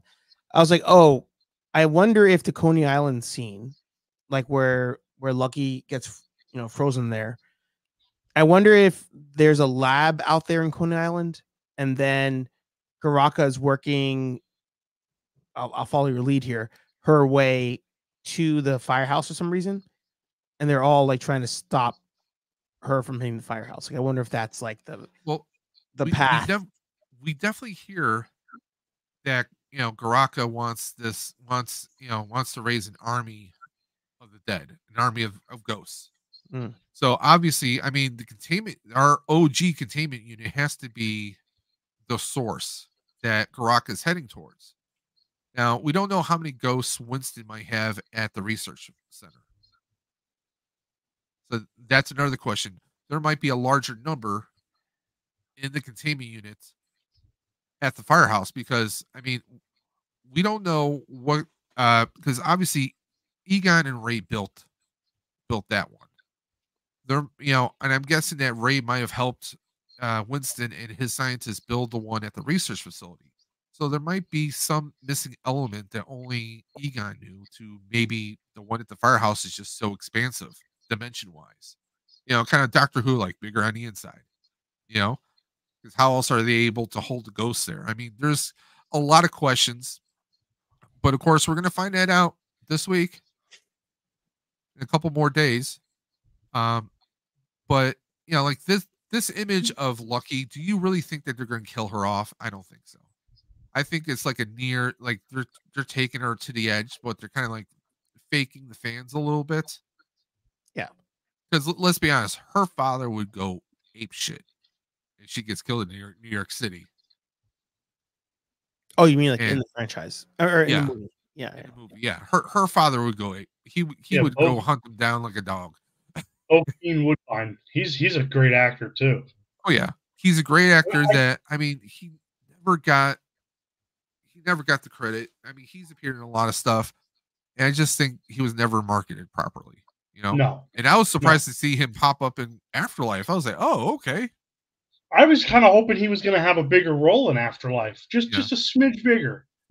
But when he says, "Who you going to call?" I mean, it just brought goosebumps. I mean, not even gonna lie. Oh, just her dad in the movie, not in real life. Yeah. Wow. I was like, I was like, wait, what? No. Of course, new resources, new gear, because why not? Winston's hooking them up like a tow truck. I mean, there's the orb, of course, now because obviously it's good to know that he's not losing his hands. Because we see him reaching for the orb, and then like his hand is covered in frost. Yep. So and I'm guessing he's going to be. I think this might be like a new Egon potentially for the crew. Yeah. Not that I'm saying that Phoebe isn't capable, but this is obviously someone who's already gone to school. He probably has his PhDs and degrees. Probably is going to know a little bit more than what Phoebe would. Although Phoebe did, fix a proton pack. So yeah, guess she did. But I mean, it's cool. We get podcast looking around, and I mean, look at how much he's grown in like 2 or 3 years. Same thing for McKenna, but I mean, with McKenna, you can hide it a little bit with the wig and such, but you got the kids getting taller and taller, so they have to. At least I would hope they would explain that time jump. But like again, we'll see what happens. I mean, do you guys think there's a functional reason for the bumper or no? I think so. I'm going to say that there has to be, because we see in one of the trailers, we see one proton pack with an exposed cyclotron. Mm-hmm. Yeah. And I'm thinking that along with the new muzzle barrel right here, the aluminum tube that we have covering the wands, that's somehow reinforced, because we can see that the wand, when Lucky is in the trailer, I'm guessing that Lucky's actually trying to defend Phoebe, because we can hear her saying, "Get away from her." At least that's what I've heard when I watch it. It sounds like get away from her. Mm-hmm. So it almost makes me think, because it also in the trailer they kind of hint with Phoebe playing chess with a ghost in Central Park, that she has some kind of I hate to say this, but she's got kind of a Winona Ryder, Beetlejuice kind of vibe going on, where she can see or she can sense things because of her experience with her grandfather, possibly. That maybe she has a connection. I hope that that's not Egon's ghost that she's playing chess with, because we would hope that Egon, he obviously, ascended to whatever spiritual plane. Yeah. And, I think that he should be left there. Yeah. Okay. Because, what? Every time something happens, we're going to have the ghost of Egon come to the rescue? We can't have that. That's going to be like, we need Batman now, or we need Superman. No, we can't have that. The Ghostbusters have to find themselves in weird situations. Could it be another ghost? Could it be Ghost of Louis Tully or something? I don't know. could be any kind of a ghost out there. But that makes me think that there's something special about Phoebe. You know? And maybe Garaka is after Phoebe because of that connection. That maybe she thinks, or it thinks, that Phoebe could be some kind of a vessel or some kind of a forced ally because of her sensitivity to the spiritual world, perhaps. I mean, that's just a guess right there. But I mean, the proton pack itself, I mean, we have this bumper here, this third arm. So that makes me think that it's meant there for some kind of additional reinforcement. The muzzle, and also this extra bar here, this extra plate underneath the heatsink. I'm thinking that all of these are meant to reinforce the particle stream, because we can see the streams actually being frozen, which I don't think any of us thought were possible. But then again, we never thought that a ghost or supernatural entity could pull cross streams apart like we did in Afterlife. So, I mean, Yeah. you know, I could see that, but we have a lot more upgrades going on. There's kind of like almost like a fuse box going on here with the additional wiring. There's an additional bar right here. This part is completely replaced. It's no longer black. It's all silver. We can't see your mouse, by the way, in case you're. I'm sorry. Yeah, I was moving the mouse around. Sorry, guys. But there's a lot of upgrades on here. They changed some of the hoses on here, some of the wires. There's a lot of changes to the proton pack. I do dig the hazard striping on the side. Yes. By the power cell. I do dig that. And yes, I did do that to my pack. I had to. And I do have a bumper coming. I literally want to make my HasLab look like an Frozen Empire pack. But something that someone in this chat said, I think someone in this chat had hinted about, it would be cool to have an 80, or no, it was Ramblin' Nerd that said it, I think, in his video. Was it video came out yesterday or day before, that it'd be cool if they did an 84 pack? Yeah. I think either you or Anthony had said that. I mean, I could see something like that as a HasLab. I think that would be cool. I think we're going to discuss that a little bit later. But I mean, we got new gear, and come on, that van, the Ecto Z. I mean, it's kind of cool that we, we're bringing out the gear, tons of packs for everybody. Everyone gets a pack. It's like Oprah, you get a pack, you get a pack, you get a pack. And also, apparently, that's one of the sponsors for the movie is Mercedes, because that's a Mercedes cargo van. Mm-hmm. Again, we get the old enemies, but now we get the old friends, reunite with the kids to show them how it's done. I love the scene that we got everybody except, where's Phoebe? Yeah. So it makes me a little, it makes me wondering, like, okay, where's this story going? Are they giving us too much information? I love how Ray is just kind of afraid to even shoot. Yeah. Ray's just like petrified when, like, everyone's got their neutrino wands out, except for, Podcast is rocking a pipe. I don't know why. Mm-hmm. They can't give him an arm cannon like they gave Janine, but hey, it is what it is. I love seeing seeing Winston and Venkman side by side. I mean, just seeing these images, is it spoilery maybe to a certain extent? But I guess we'll see what happens. I'm hoping this is just the tip of the iceberg. I hope they're not giving us too much information right away. Okay, so predictions. What do you guys want to see in the movie? What do you think we will see in the movie? And do you think the trailers spoiled too much? Or do you think Sony was worried and felt they needed to guarantee a box office? I cut off box office right there. Box office draw. Considering the Oscar-worthy movie Madam Web earlier this year, I mean, Sony has not been hitting the home runs. Not really. I think, like, could Afterlife have been their last real blockbuster hit? No, you had a Spider-Verse. Okay, yeah, and Spider-Verse. No Way Home is, or Far From, whichever the home. No Way Home. Yeah, that's technically Sony too. Whatever home it is. But over the course of 2.5 years, though, that's about 2 or 3 movies right there. I don't think that's too good for their track record. I think I felt like they were a little desperate. But tell me, what do you want to see in this movie, Archer? The floor is yours. Do you have any wish list items that you want to see? Do you want me to go through all 3 bullets or just the first one? Go through the first one. I definitely want to see more ghost busting in this movie. As silly as it may sound, I'd like them to use the proton packs more than 5 times. I'll say 5. More than 5 times in a movie.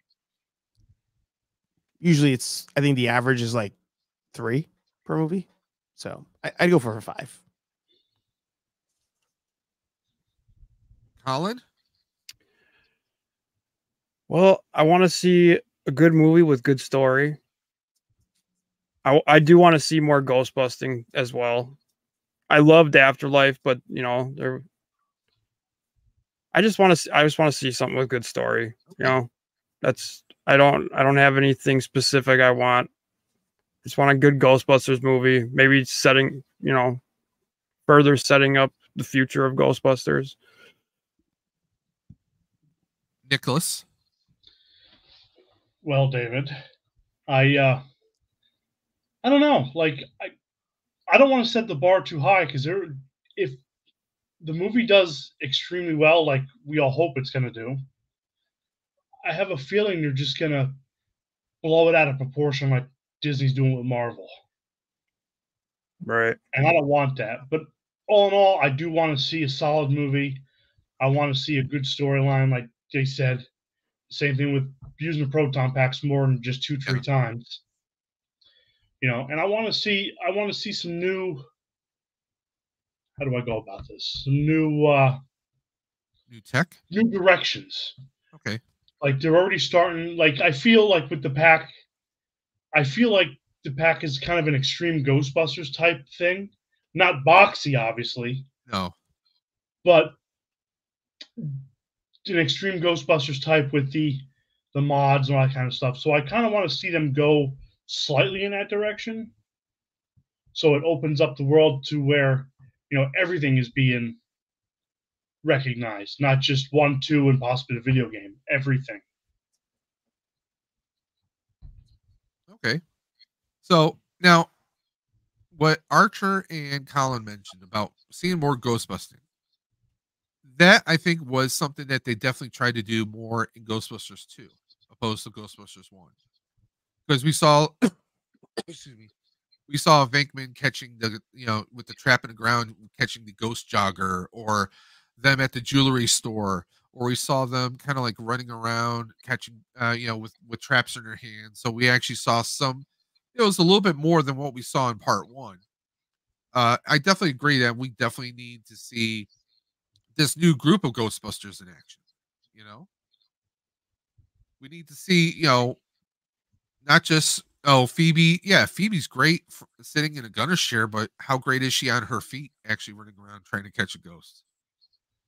Especially in New York City, cramped, narrow, alleyways and poor apartment buildings that you walk, the stairs, you run up the stairs and your foot goes right through the staircase itself. So I mean, there's a lot of possibility. I've actually heard some people say that there's a lot of comedy to this, contrary to how it looks. But I mean, we'll see what happens. What I want to see is, obviously, I want to see, now that we know this, Winston is funding it, I want to see like just the full scope of it. I think we only see the sprinkle. I want to see. There's so much I want to see. I mean, I want to see the packs. I definitely want to see them used more.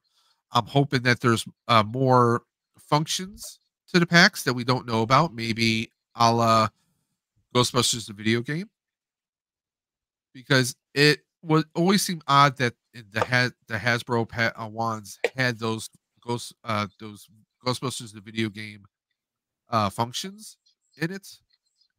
I mean, would they just do it for the sake of an Easter egg? I don't know. It just seemed like they kind of took it a step a step really far for that. So it seems a little, you know, I would like to see that, but I don't think we're gonna see that though.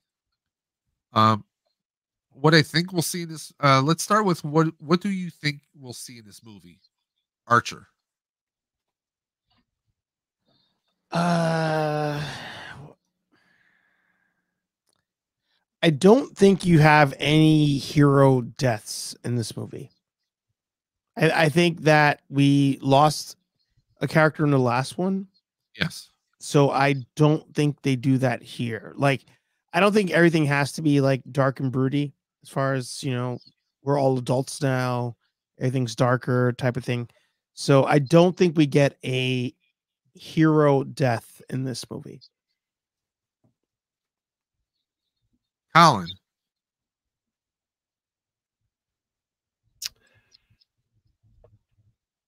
I really don't know.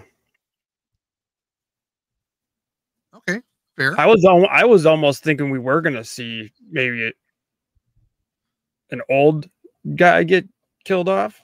Well, I mean, Bill Murray has said that, you know, one of these movies he's going to get killed off, obviously, and I know Dan Aykroyd is kind of embracing that. And speaking of that, I'm a little worried because obviously there's a little bit of a rift between Ray and Winston slightly. Because like you see in one trailer where like Winston is like offering the wand back to Ray, almost like was Ray not physically fit to Ghostbust anymore, so that's why he was kind of like, you know, just research boy. So I mean, you can interpret that any way you want. I would hate to see Ray go because Dan Aykroyd is such a wealth of. I mean, his family has a cult history. They're a cult aficionados, so I mean, he has such natural information and lore that he knows that could be adapted. I mean, the original screenplays for Ghostbusters 1 was so much darker than what we got. So, I mean, I could see something happening. I would hope not because I want to keep them around as long as we possibly can. I mean, if we're able to turn out a Ghostbusters movie every 2 or 3 years, then let's not waste those resources. You know, let's keep them around. I mean, in like printed interviews I've been reading, Bill Murray actually seems very enthusiastic about this movie. And we know he's not a sequel person, really. I mean, how many Right. sequels has he done in his life outside of Ghostbusters? Garfield and Zombieland, I think.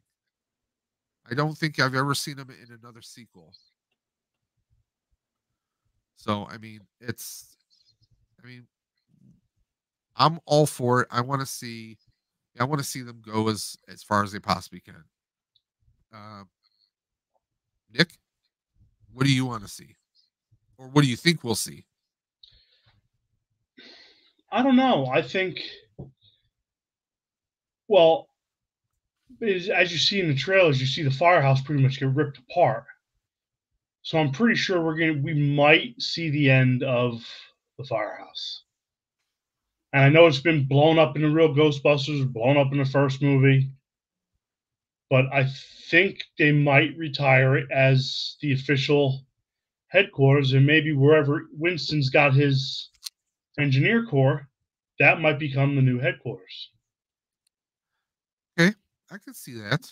Yeah. I mean, I could see that, but I think that's very dangerous too. I was literally about to say the word dangerous. I was like, oh, I feel like that's dangerous.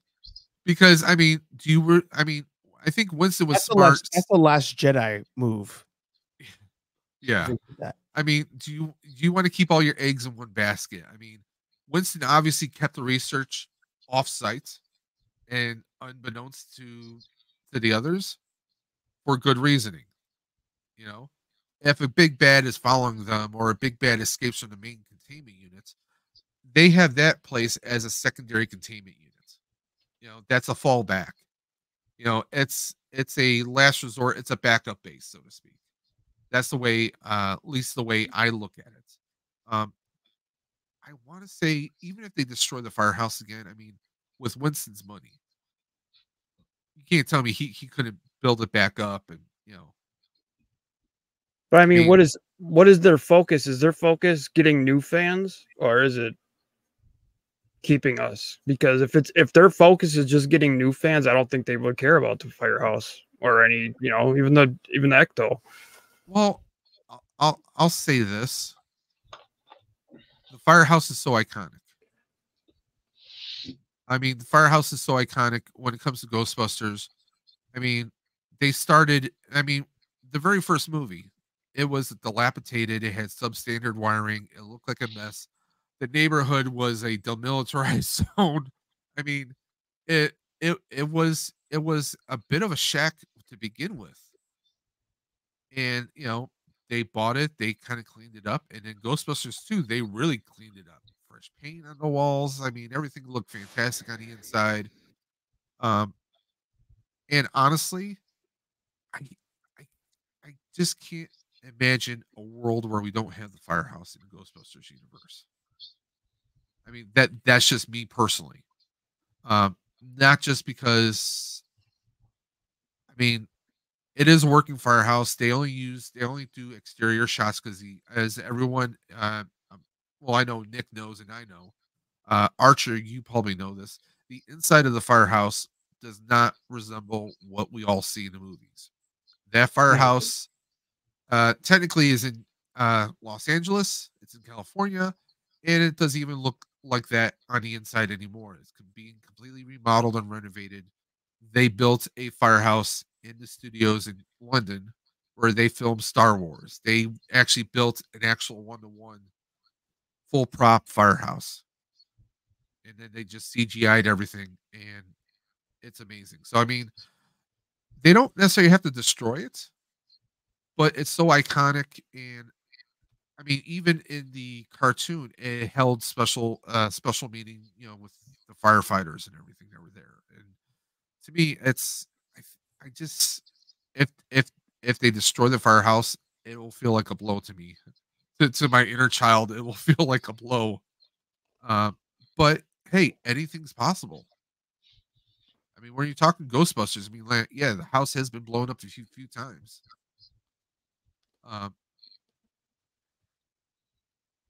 Now, did I skip anyone by chance? Because I lost my place here.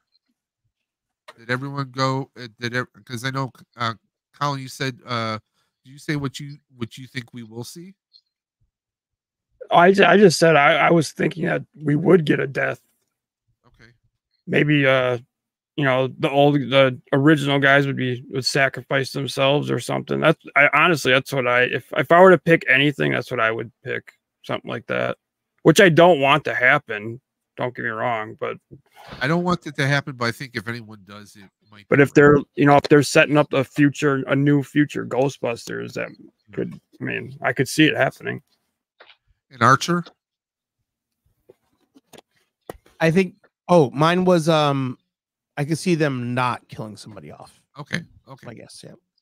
I mean, that's why I hope it happens. Nobody dies, but well, I already know the last question here from Archer. That obviously with the trailers and everything, as I know you post on Instagram, that it feels like they're spoiling it, and I get that. That's how movie studios work nowadays. They have to. Oh, we're gonna keep throwing this out in your face until you just get sick of it and say, yeah, I'll go to the movie. Wait a minute, you already damn spoiled it. So I mean, nowadays you go to a movie, you already see 3/4 of it through the trailers. So I this entire, like, the last, like, I won't say not the entire time, but the last 20 minutes, I have been on Fandango on a tab going through like viewings of like different show times, Yes, different times. I went from Boston to New York in the zip code, and I'm like, there's not a lot of sold out. None of them are sold out. There's not a lot of like full theater kind of things. So in a way, I understand why they're putting out so many clips, but I feel like there's got to be a better way than new clips. Yeah. Or new scenes. And shout out to Countdown City Geeks. I think he's part of the San Antonio Ghostbusters, I want to say, the guy who runs that. Yes. And he was like, "Is up to us to make sure that this movie does well. Like, keep telling your friends to go see it. If a Mhm. theater is doing a like, hey, Ghostbusters, show up, like do that. If they're not, ask them, hey, you should do this, because I'm afraid that the opening weekend of this movie does not do well, Yeah. and I think that them showing too much of the trailers is not even helping get more eyes on it. Yeah. That's my fear. That's my fear. So No, to answer your it's valid. question, I would say I think they are showing too much. Like I've stopped watching clips. I may even just stop going on Instagram for the next 3 days. But I can understand why they're doing it based on me just looking at random theaters, random viewings on Thursday and Friday. Yeah. And right now in my theater on Thursday, there's 3 of us. And the next 2 people only just showed up today. I've been tracking it like daily. And I'm Who are thinking, you people? yeah, yeah. Oh, dare I'm you. thinking that those 2 people who are going to be in my same row, they Right have, next to you. They're gonna be right next to you. yeah, that's what I was like. I was like, really, same row even? I They talk about this all the time, dude. Like there'll be like I'll buy my seats for a movie like first. There'll be nobody in there. I'm sitting there, like I get there early. 4 people walk in and they sit right either in front of you, behind you, or next to you. It's like you had a whole theater to pick from, Yeah. Yeah. and you sat right next to me. Yeah. It happens every time. Every fucking time. Every time. Every time. I'm kind of hoping that they are also Ghostbusters fans, because those 2 people, they have 2 seats in my same row, but there's 2 seats in between the 2 of them.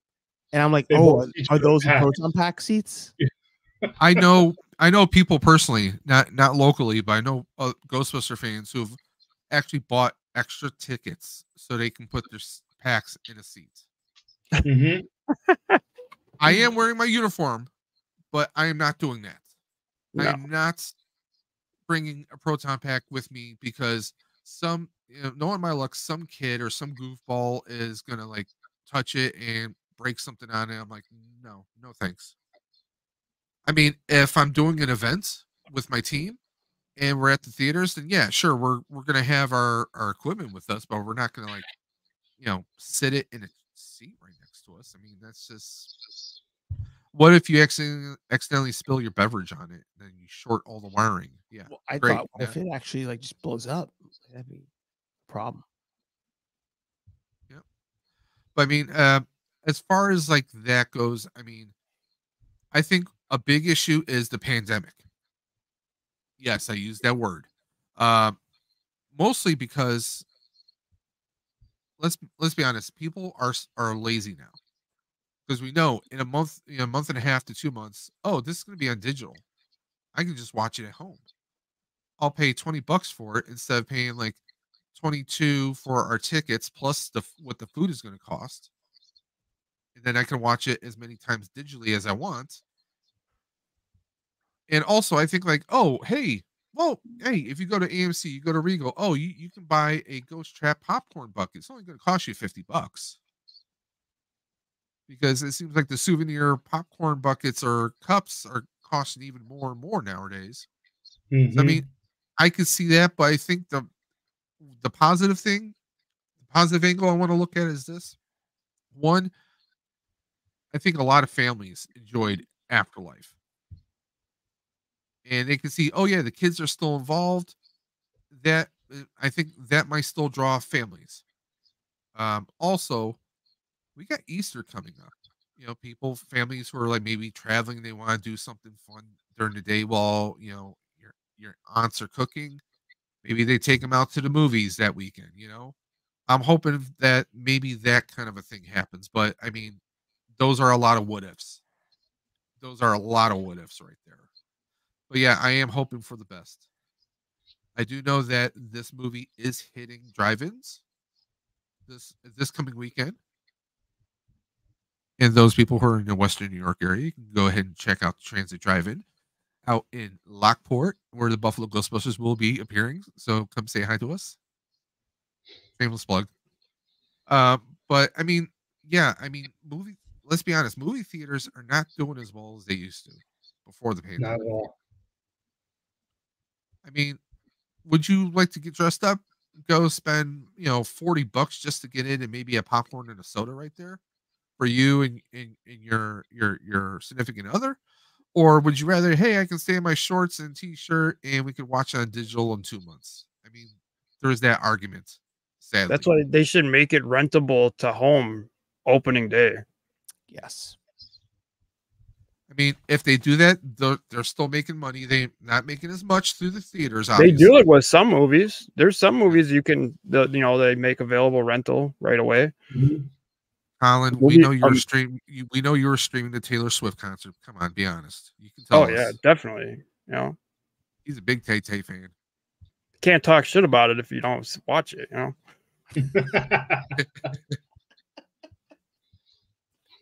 So, facts. So, Colin, do you think trailers have spoiled too much? I hope not. I mean, we're not gonna know until we see it. I think, dude, when the new Ninja Turtle movie came out, they were doing like experiences and like they were having all these events. Companies were sending content creators and shit, all these like Ninja Turtle, like these movies, they need to start doing stuff like that, like to promote these movies. Don't hate me. I haven't seen the Ninja Turtle movie yet. I haven't found. Yeah, I mean, you don't have to see it. I'm just like, remember when it was coming out, like every day, some content creators were showing off these boxes of stuff they were getting. They had like these, like Teenage Mutant Ninja Turtle experience places set up. Like they were just doing tons of stuff to promote it. All these movies should be doing stuff like that. What is that? Oh yeah, I know. I got a buddy grabbing me. I have people in Ohio. What can I say? I know. I have a buddy in Colorado that's picking up all those for me. But I am tooling with the idea of that possibly being part of a giveaway for my cancer stream later this spring. So. I actually want to jump on what EC was saying just now. I think an issue is the people that they're, embracing, if you would, aren't tied to the fan base. So, like, I was watching that video. We also had a video that came out. The pictures dropped first, but then eventually the videos came out where you had a couple influencers go to London and they were on set. Yes. That was the first time we saw the pack, like high def with the Hazard logos, with the thong, with the slime blower behind them. And I was like, oh, that's, again, great images, great vlogs by those people. But when I watched those videos, none of them were like in the nerd space per se. Like they were gamers, some of them were gamers, but they weren't in like the nerd media space. And I feel like that's where the miss happens. Like some people, this is not a knock on anybody, some people got invited to New York that they're popular in the Ghostbuster space, but like don't put out content on a regular basis, or they were popular in the gaming space, but like that gaming space doesn't necessarily like tie into the Ghostbuster space. Like, I don't know what the right answer would be necessarily, because Ghostbusters is very niche, but I feel like at times the wrong kind of influencers are invited to some of these things. And there isn't a good mix of like hardcore that are consistent and casual people that are there. I think that's you're hitting the nail on the head right there. Yeah. Well, and I think something that should be studied, and if I was Sony, I'd find out who these people were and I would poach the living shit out of them. Sorry for cursing, but whoever was part of the Barbie marketing, the fact that they were able to tie Barbie and Oppenheimer into the Barbieheimer, whatever shit, that's why those movies did so well. Yeah. Like, I think that was like that just naturally happened. And it was like a once in a lifetime, like Problem. it It's just wild. everything came together perfectly. Wild. And yeah. I would have somehow looked at that, be like, how did they do that shit? To see like, how do we figure out a way to like get casuals into this, but also embrace the hardcore like that. I think you got to have a little bit of both. I mean, you got to have some hardcore, Yeah. but you got to have people that aren't tied to the Ghostbuster community that are tied to the nerd community. You got to reach everybody. Yeah, but I don't think clips is the answer. I don't think just adding more and more clips. Again, going back to that point, I don't know if that's necessarily the answer, but yeah, I don't know. Well, like adding clips to anything, you have the trailers, and they all pretty much had the same clips in it, except the international trailer, and then there was that Japanese trailer that had a couple interesting clips that were, not seen in any of the American or the international trailer. So, but I don't so much think as it's spoiling it, because you're not all of them, some of them you do, but not all of them, you don't get context. Facts. It's just like, oh, look, there's a tricycle. Oh, no. What the hell's a tricycle doing? Yeah, and I get it. Obviously, it's going to have something to do with, everything freezing over and all that. But there's no context. So just throwing up images, to me, I don't feel it's going to spoil anything. Obviously, you get the sewer dragon. Okay, a new ghost, kind of spoiled a little bit. Karaka, new ghost, okay, kind of spoiled a little bit. They could have left that completely out. They could have just made it to where the firehouse doors blow off and you don't see shit. But then you got to add a little bit to it to draw people in. Yeah. Okay, here you go. Based on Ghostbusters Afterlife and based on trailers, will this be a hit? Archer. All right, I'm gonna go to the numbers because I'm all about numbers. Those that don't know, Afterlife- Archer does the math on everything. He does the research. I try my best. And we love you for that. So Afterlife opened at 44 million, and Answer the Call, aka 2016, opened at 46. Both of those are higher than the original two. Afterlife did better domestically than Answer the Call, did worse internationally, and did worse box office wise than Answer the Call. I think that based on trailers, I'm just doing the first bullet point, right? Yes. Okay. Based on trailers, I don't think it grabs any new people, but I think because Afterlife was so loved, I think more people will by default show up that probably skipped 2016. So I think in the best case scenario, this movie does the same as Afterlife.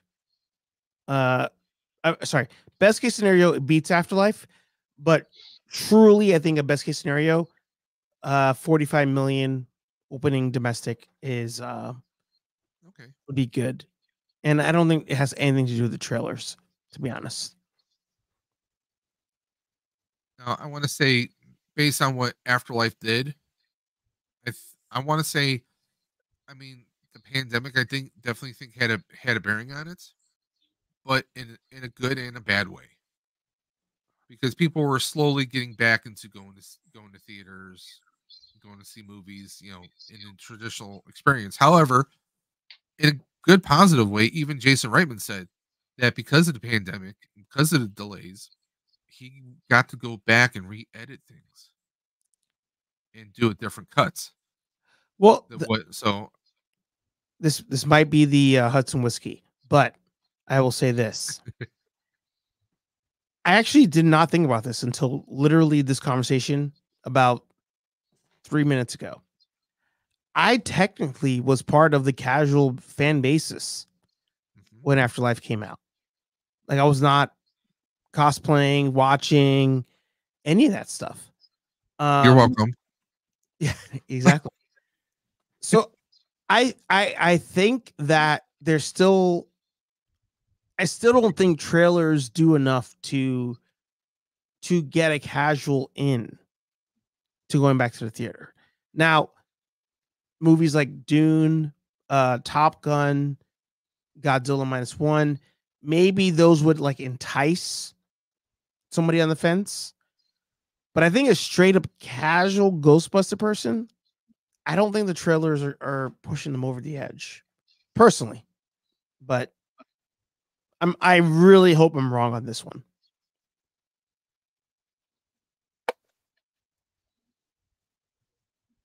Okay. Colin. I think it does good. I can't see, like, to me, like, this is a movie that you go to the movie theater to see. You know, I don't know. I think it does good. Nick. I think it's going to do some good. I mean, but like compared to trailers back in the day, you know, trailers back when, you know, we were younger, they're not as gripping. Like you don't have that voiceover, you don't have that, you know, this summer, you know, things like that. You don't have any kind In of a things world like where New York City is frozen. yeah, exactly. Yes, yes. You don't have I was that. going to try to mock that, but you did it for me. So, but you know, it doesn't. It could affect it, but I don't think it's gonna. But again, trailers just aren't what they used to be. So people are probably going to want to go to the theaters and see exactly what they're hoping for. Yeah. I mean, I'm hopeful. Given, I mean, of course, me and Nick are probably a little bit more biased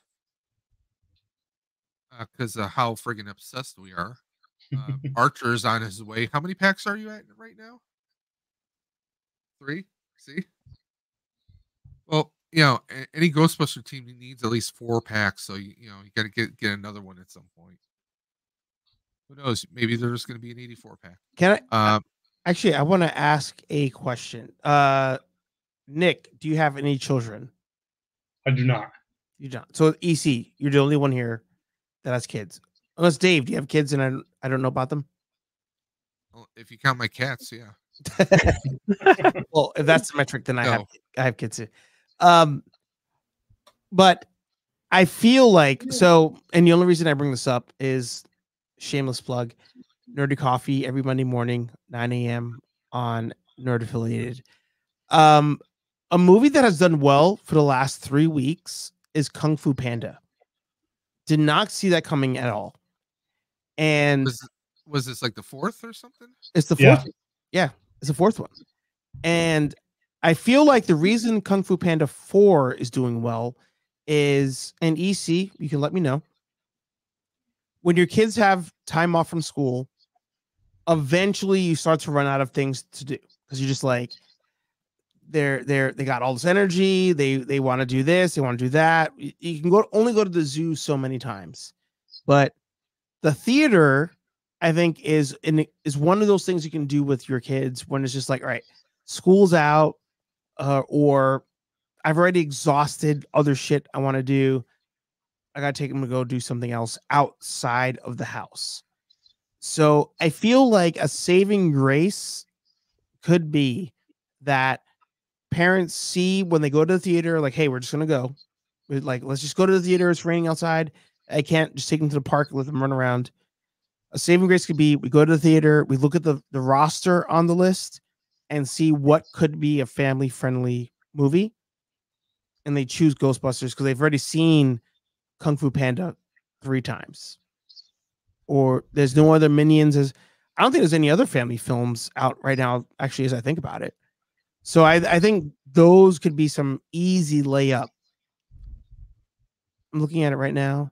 Well, and that goes back kind of like what I was saying before is like, dude, the Ghostbusters, they got Slimer, they got the little, Yeah, you know, they could be marketing that shit, like stuff to kids. Yeah. And they really didn't do any of that with with toys. They put out some toys, but like they just showed up one day. You know, they didn't. There's nothing like saying, "Hey, come buy me." You say shit. It's okay. Right here. No, I've been on this thing where I try really hard not to swear. I'm like on my content or nothing now. So, okay. But I mean, like Elias obviously knows about Ghostbusters. He wants to see it, but I mean, a lot of that might have to do with me. I don't know. I mean, but like I was saying, like they need to market better, or I don't know. Yeah. Well, right now, I pulled up movies in theaters on Fandango, and I've got Kung Fu Panda 4. As I continue to scroll, the next kids movie on this list is Migration. So if a parent has taken their kids to the theaters more than once, they've probably seen both those movies. So Migration's already out on Blu-ray. Digital. Yeah. So like you show up and you're just like, shit, what am I gonna Ghostbusters, most likely it's safe. And then they take the kids into that. So I think that might help. But yeah, I think influencing on the family-ish side should have been more heavily thought of, outside of just like traditional hardcore Ghostbuster places or the random gaming ones. Yeah, I mean, I agree that like Colin was saying about like where's the, I mean, we haven't had any promotions, have we? Not outside of trailers, no. I mean, like, oh, there's going to be an icy flavor for Ghostbusters Frozen Empire. You know, at the end of this month, March 30th, I think Hasbro's supposed to be announcing some kind of Ghostbusters item. We don't know what kind of a line it's going to be. It could be more of the small kiddie stuff.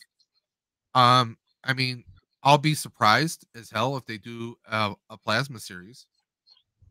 Well, like I haven't thought about this in a while. Like growing up, like every movie that came out, like McDonald's had a toy line for, like, you know, like do they? I mean, I know like I don't go to McDonald's very often, if like barely at all anymore. But like I know they do Pokemon cards and stuff. But do they do stuff for the movies anymore? Like I don't think so. Yeah, like I couldn't say because I don't go. That'd be an odd like that. That's got to be, that had to have done a lot of good for us. I mean, that's what drew us into a lot of stuff. Like, oh, I want all the McDonald's toys now, you know, like Transformers, Power Rangers, all that stuff. It's really not that hard. I don't. No, it's not. As far as like, will it be hit? I'm hoping for the best. That's kind of where I'm standing now. Regardless of the ending, where would you like the franchise to go next? Cartoon, limited run series on Netflix? What would be another media you would like to see? I mean, obviously, they have Spirits Unleashed from Ilphonic Games, and it's been thriving. They've been rolling out updates, and you know, you can't even call it like it's not like a paid DLC. I mean, if you have the game and you complete certain or you get to a certain level, they're rolling out different cosmetics. You can have a cardboard proton pack. You can have the Extreme Ghostbusters if you do certain missions, and they're rolling out more of the monsters. They gave us Sam Hain a couple months back. I mean, they're rolling out a lot of different skins. They're very productive. And obviously, they got Dan Aykroyd and Ernie Hudson involved with voicing over. In the storyline, they had alluded to the Spangler kids coming for a visit. So hopefully we'll get like Trevor, McKenna, maybe podcast. Logan Kim will get some of them to do some voices. I mean, they have that game. That game is good and all. However, it doesn't grab everyone. It's grabbing the older fans, the gamer fans, but it doesn't attract everybody. Hey, and speaking of like a game, they should have did Fortnite skins, like 2 years ago. Yeah, well, not for the new movie. That should be. They should have promoted for the new movie. 1,000%. They have generic Fortnite skins that don't look like anybody affiliated with Ghostbusters, other than having the jumpsuit, proton pack, or you can wear a ghost trap on your back. You have a proton axe, and you have the Ecto-1 as a glider. But That's about it wasn't I mean, debuted as new No. new content. No. It's just off the classic stuff. I mean, that's something they could easily do. I mean, hell, there's that would draw kids into it right there. I mean, we just came up with 3 easy ass ways to draw kids into hell, a movie. Disney is supposed to be doing Fortnite skins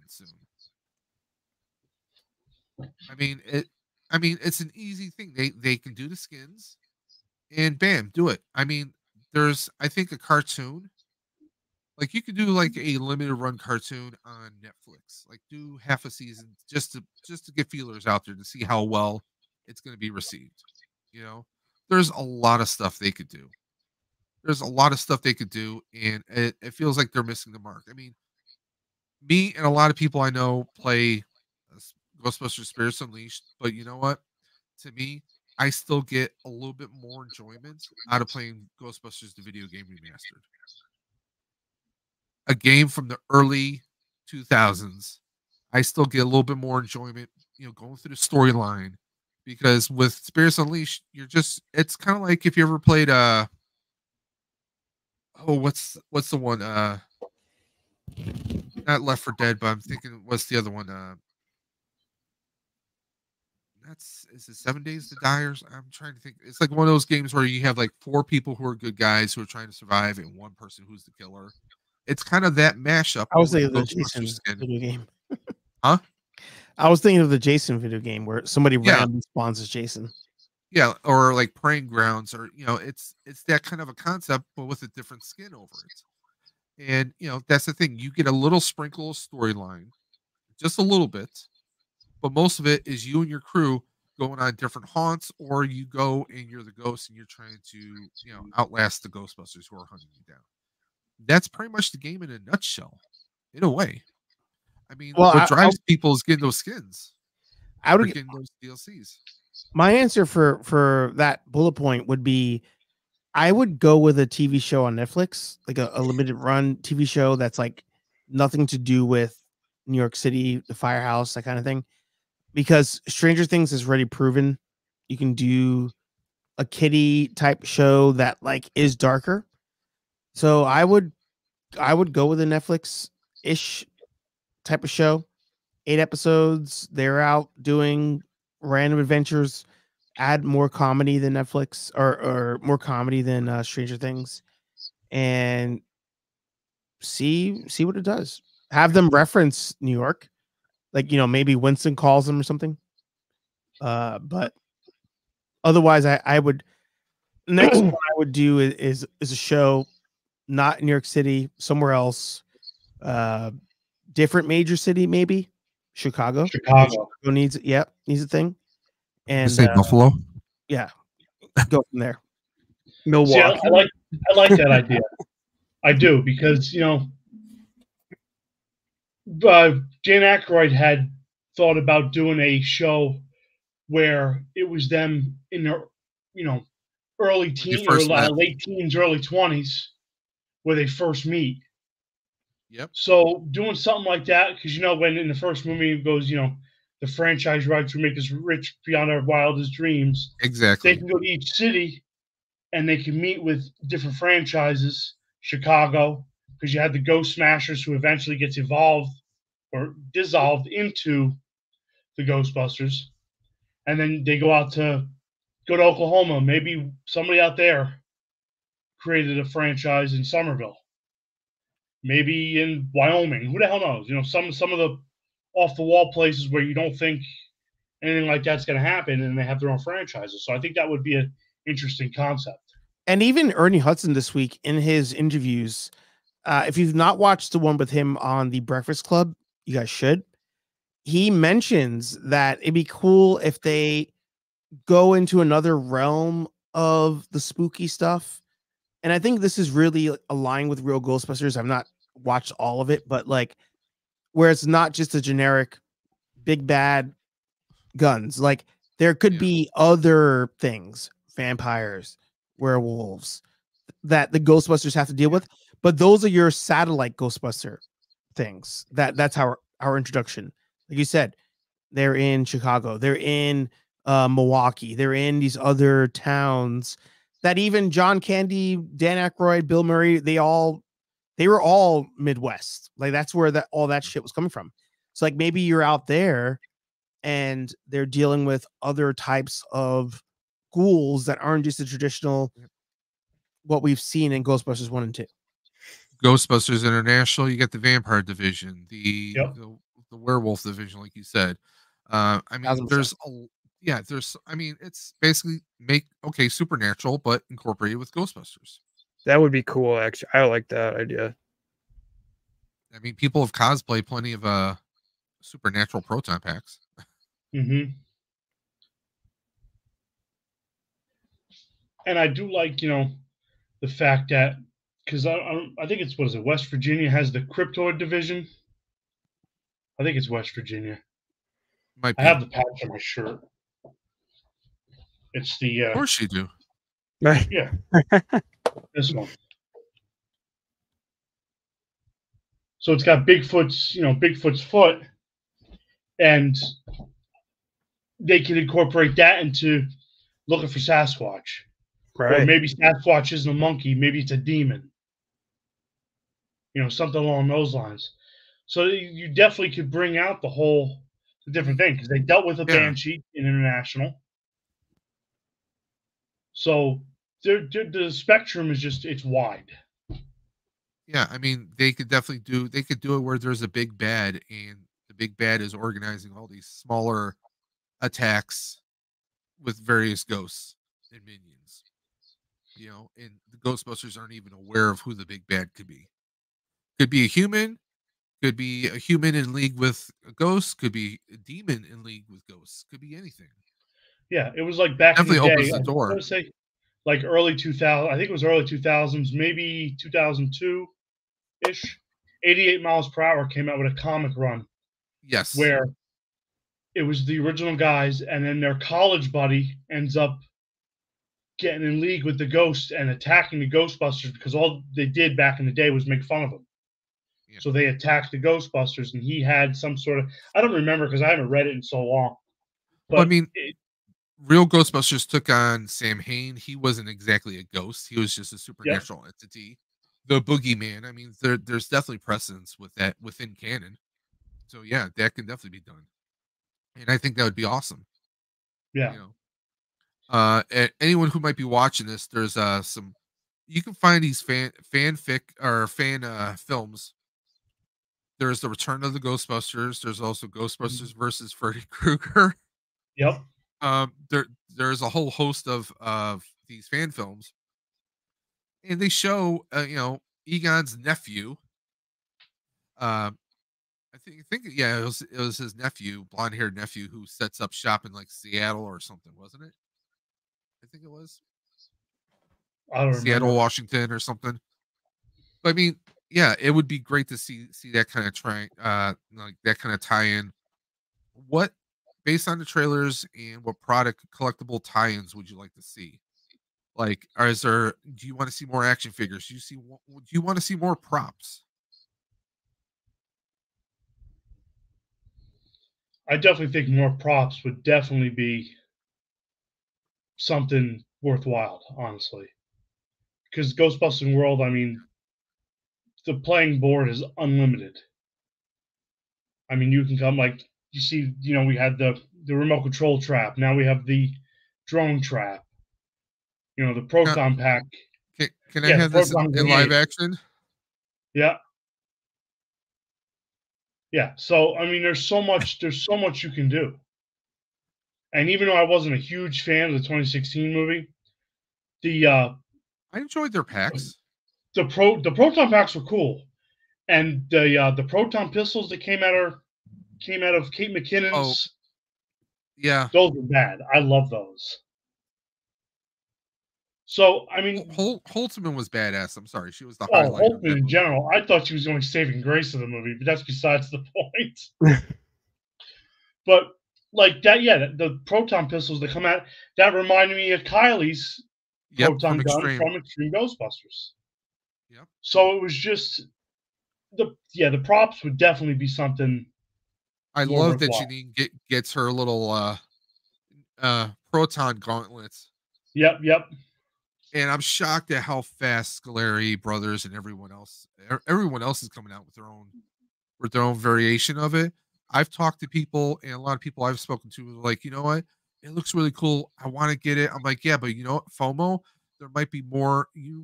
There might be more details that come out after the movie when you see the Oh, movie. for There might sure. be more stuff. So maybe hold off on it. I know a friend of mine, I was like, yeah, this looks really cool. And he was like, you know what? I would hold off on it just for now. There's going to be revisions. And you don't know. There Oh, yeah. might be extra things that come out that we don't even know about yet. So Yeah, because you know it's cool bringing in the proton gauntlet too, because in one of the comic runs, I don't remember if it was international or if it was 101. I don't remember which one it was. mhm. Winston goes out and he is on vacation, and he brings a wrist pack with him, and his wife gets all pissed off at him because they're supposed to be on a family vacation, and the hotel they're at is like, "Hey, do you mind doing this for us?" And he's like, "Sure." And he has the wrist pack. So I'm surprised nobody came out with it then, and that was a couple years ago. Well, he's basically Iron Man now, being rich as hell. So why not? Basically, yeah, he is the Tony Stark of the Ghostbusters. So we're gonna. I know we're running a little late here, so we're gonna wrap it up. Are you guys suiting up for the movie? If so, are you going khaki, GB2 gray, or Engineer Core black? Well, I know we will be at the CMX theaters, us Daytona Beach Ghostbusters at Daytona 1. I will be in khaki because my black one, which was my first flight suit I ever got, because you know, being a bigger guy, I couldn't find a khaki flight suit, so the black one was the best way to go. It's not prepared yet to be Engineer Corps, so I will be going khaki. Okay, Colin. If I do, it's gonna be the one I'm wearing. Okay. But it's not really ready yet, so I don't know if I'd really want to wear it out. Well, you got your name tag on there. Do you have a patch on? I didn't put my patches on yet. Okay. Which I could. Yeah. I mean, I have time to do. I could, but I mean, honestly, there's cheap ways you can. Like, I mean, one of my first suits I did, which for my Back to the Future pack, was I actually had Velcro strips on the side so I could just take the patch off and put a different patch on. I mean, you could do something simple like that just for now. Right. You know, I mean, there's simple things you do, or even just kind of, you know, pin it on there somehow if you really want. I mean, it's up to you. It's up to you what you want to do, you know? Right. And technically speaking, you have a Navy suit, right? Yep. Technically that's GB2 because that's how a lot of people would make the GB2 suits, would be to wash them and use a dye remover over and over and over again to try and remove it. I know one person who did that method but wound up with a Thanos suit. It was like a dark like a darkish purple. So nice. I mean, you got to be careful with that. But no, you're good with the Navy, man. And Archer. I'm still on the fence. Doesn't that hurt? Yeah. I might put the proton pack in the truck still in case. But I think if I do it, well, for sure it's going to be the khaki. Okay. I've not worn the khaki out yet. I've only worn the GB2. So I built the full size pack and I made the suit to go to premiere. Then I'll get the tickets to the premiere. So I think for this, if I'm wearing a suit, so 3 tickets, one for you, one for the wife, one for the pack. She's going on a different day. I'm going while she's actually still at work because I'm like, I need to see it so I can avoid spoilers and have to edit any reviews and talk about it whenever I need to. Is she holding you under embargo so you can't talk about the movie to her? I don't think she would care as much, but okay. I won't tell her about it in passing unless she asks me for it. So you're not going to come home and be like, "Oh my god, you no, I am." This. But you guys are going to see it on Thursday night, 8:15 p.m. Okay. Yeah. Me and Mrs. Dimension are going 7:30 p.m. that day. We get out of work around 4:30 ish, so we'll probably go grab some food and find somewhere where I can change into my uniform, Oh yeah, I'll be already in the Because theater. My showing's at 2:30 on Thursday. my problem was, again, like me and Nick are really big guys.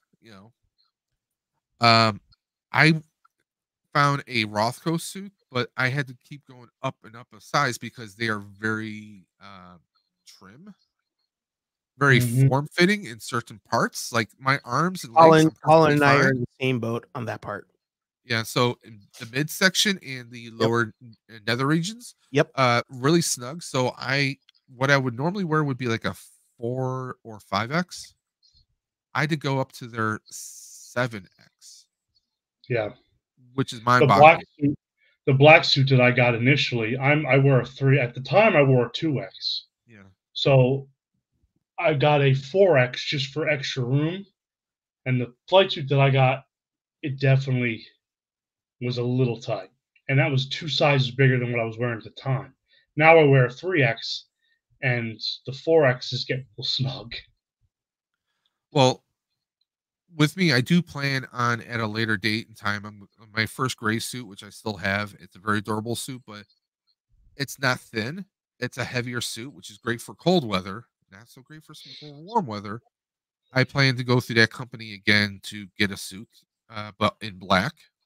But my problem is they've gone up in price just a little bit. So it'd be like another 70, $80. So we're like $300 suits opposed to like a 250. So Yeah. I mean, it is what it is. I mean, if you want something, you know, you kind of have to go for it. But like this will do me right now. I have a khaki, like actual, like mechanic coveralls from Lapco. That it's a little bit, it's more breathable. It's much more comfortable because it's got elastic at the waist, not like the Velcro strips, but like an actual elastic waist. So it's a little bit more comfortable, a little bit more breathable. So Well, Ghostbuster for big guys. yeah. Well, just to and I apologize, I had to step away for a second, use the bathroom. But that bullet point number 3, Oh, okay. somebody brought it up on my show this week where they were like, "Oh, like uniforms would be cool, like some RGB uniforms." And I think in general, I'd like some more real Ghostbuster love. I'm all for a Hasbro 84 pack that's just like black, no afterlife mods to it. Yeah. All for it. But if they want to do something different, I would be down for some real Ghostbuster wands packs. I just say F it, go for the pack. Home run, hit it. If they made that thing $400, including the wand, I feel like, or actually,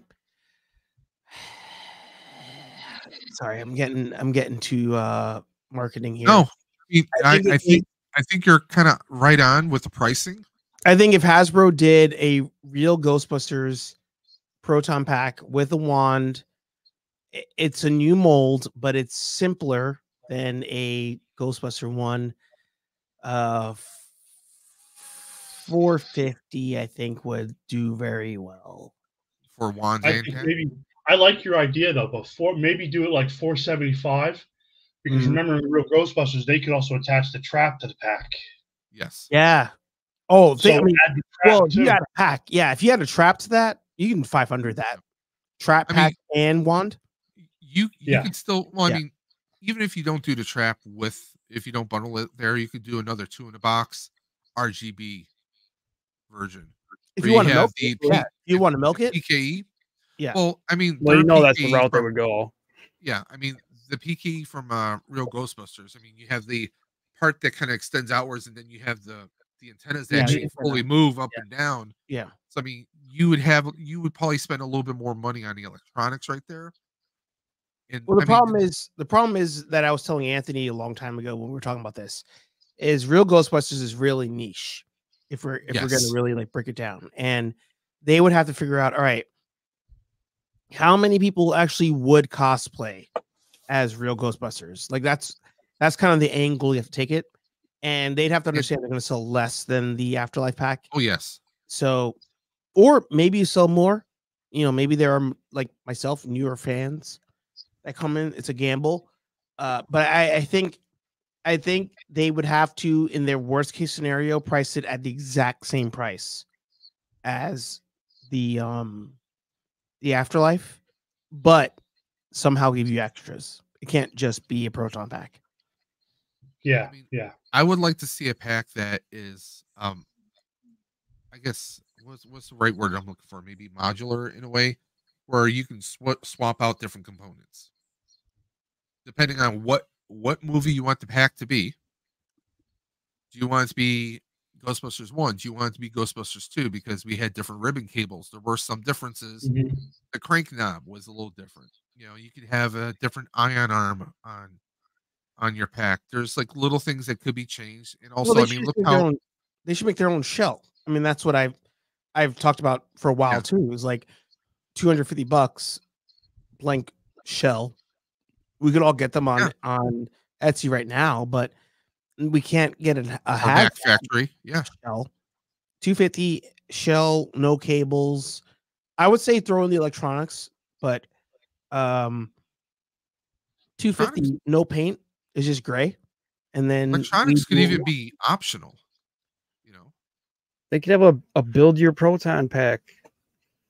Yeah. build a pack. It'd be better than build a figure. Cool. Yeah. Or even do like a like, you know, Archer was saying a base pack, do like an 84 pack, Mhm. but then give us 3 different ion arms. Give us an Afterlife. Yeah. Give us a Frozen Empire. Yeah. And they could just pop off or clip off and Yeah. clip back on. Yeah. And you can even go ahead and take and mix match it. You can do an Yeah. 84 and Afterlife, or Well, an 89 and a Frozen Empire. Well, Yeah. that's kind of like with on Ghostbusters Spirits Unleashed, the game. You can swap out certain components for your pack. Yeah. Yeah. So Leave out the strap. that would be Don't even cool. Give me the straps. No straps, no motherboard. Just kidding. And Well, like then in we'll figure it out. I agree that, I mean, an RGB pack would be awesome. I know someone who has one. It was 3D printed. Looks friggin' amazing. However, you know, you with it being 3D printed, you have concerns like temperature and if I knock into something, it's gonna crack, and you know, so you have concerns about that. But yeah, it's definitely very niche because you're only gonna have people who are either they introduce their kids or grandkids to the cartoon who would even know about it.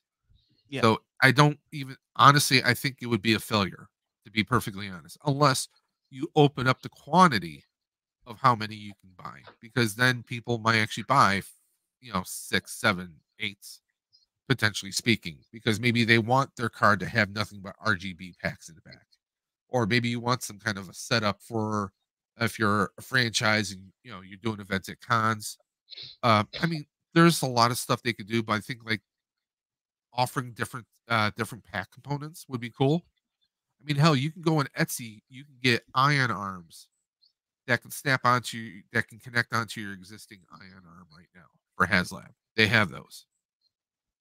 For my pack, the handles I got, because I have my Spengler one on there, but I have the Frozen Empire 3D printed handles on there right now.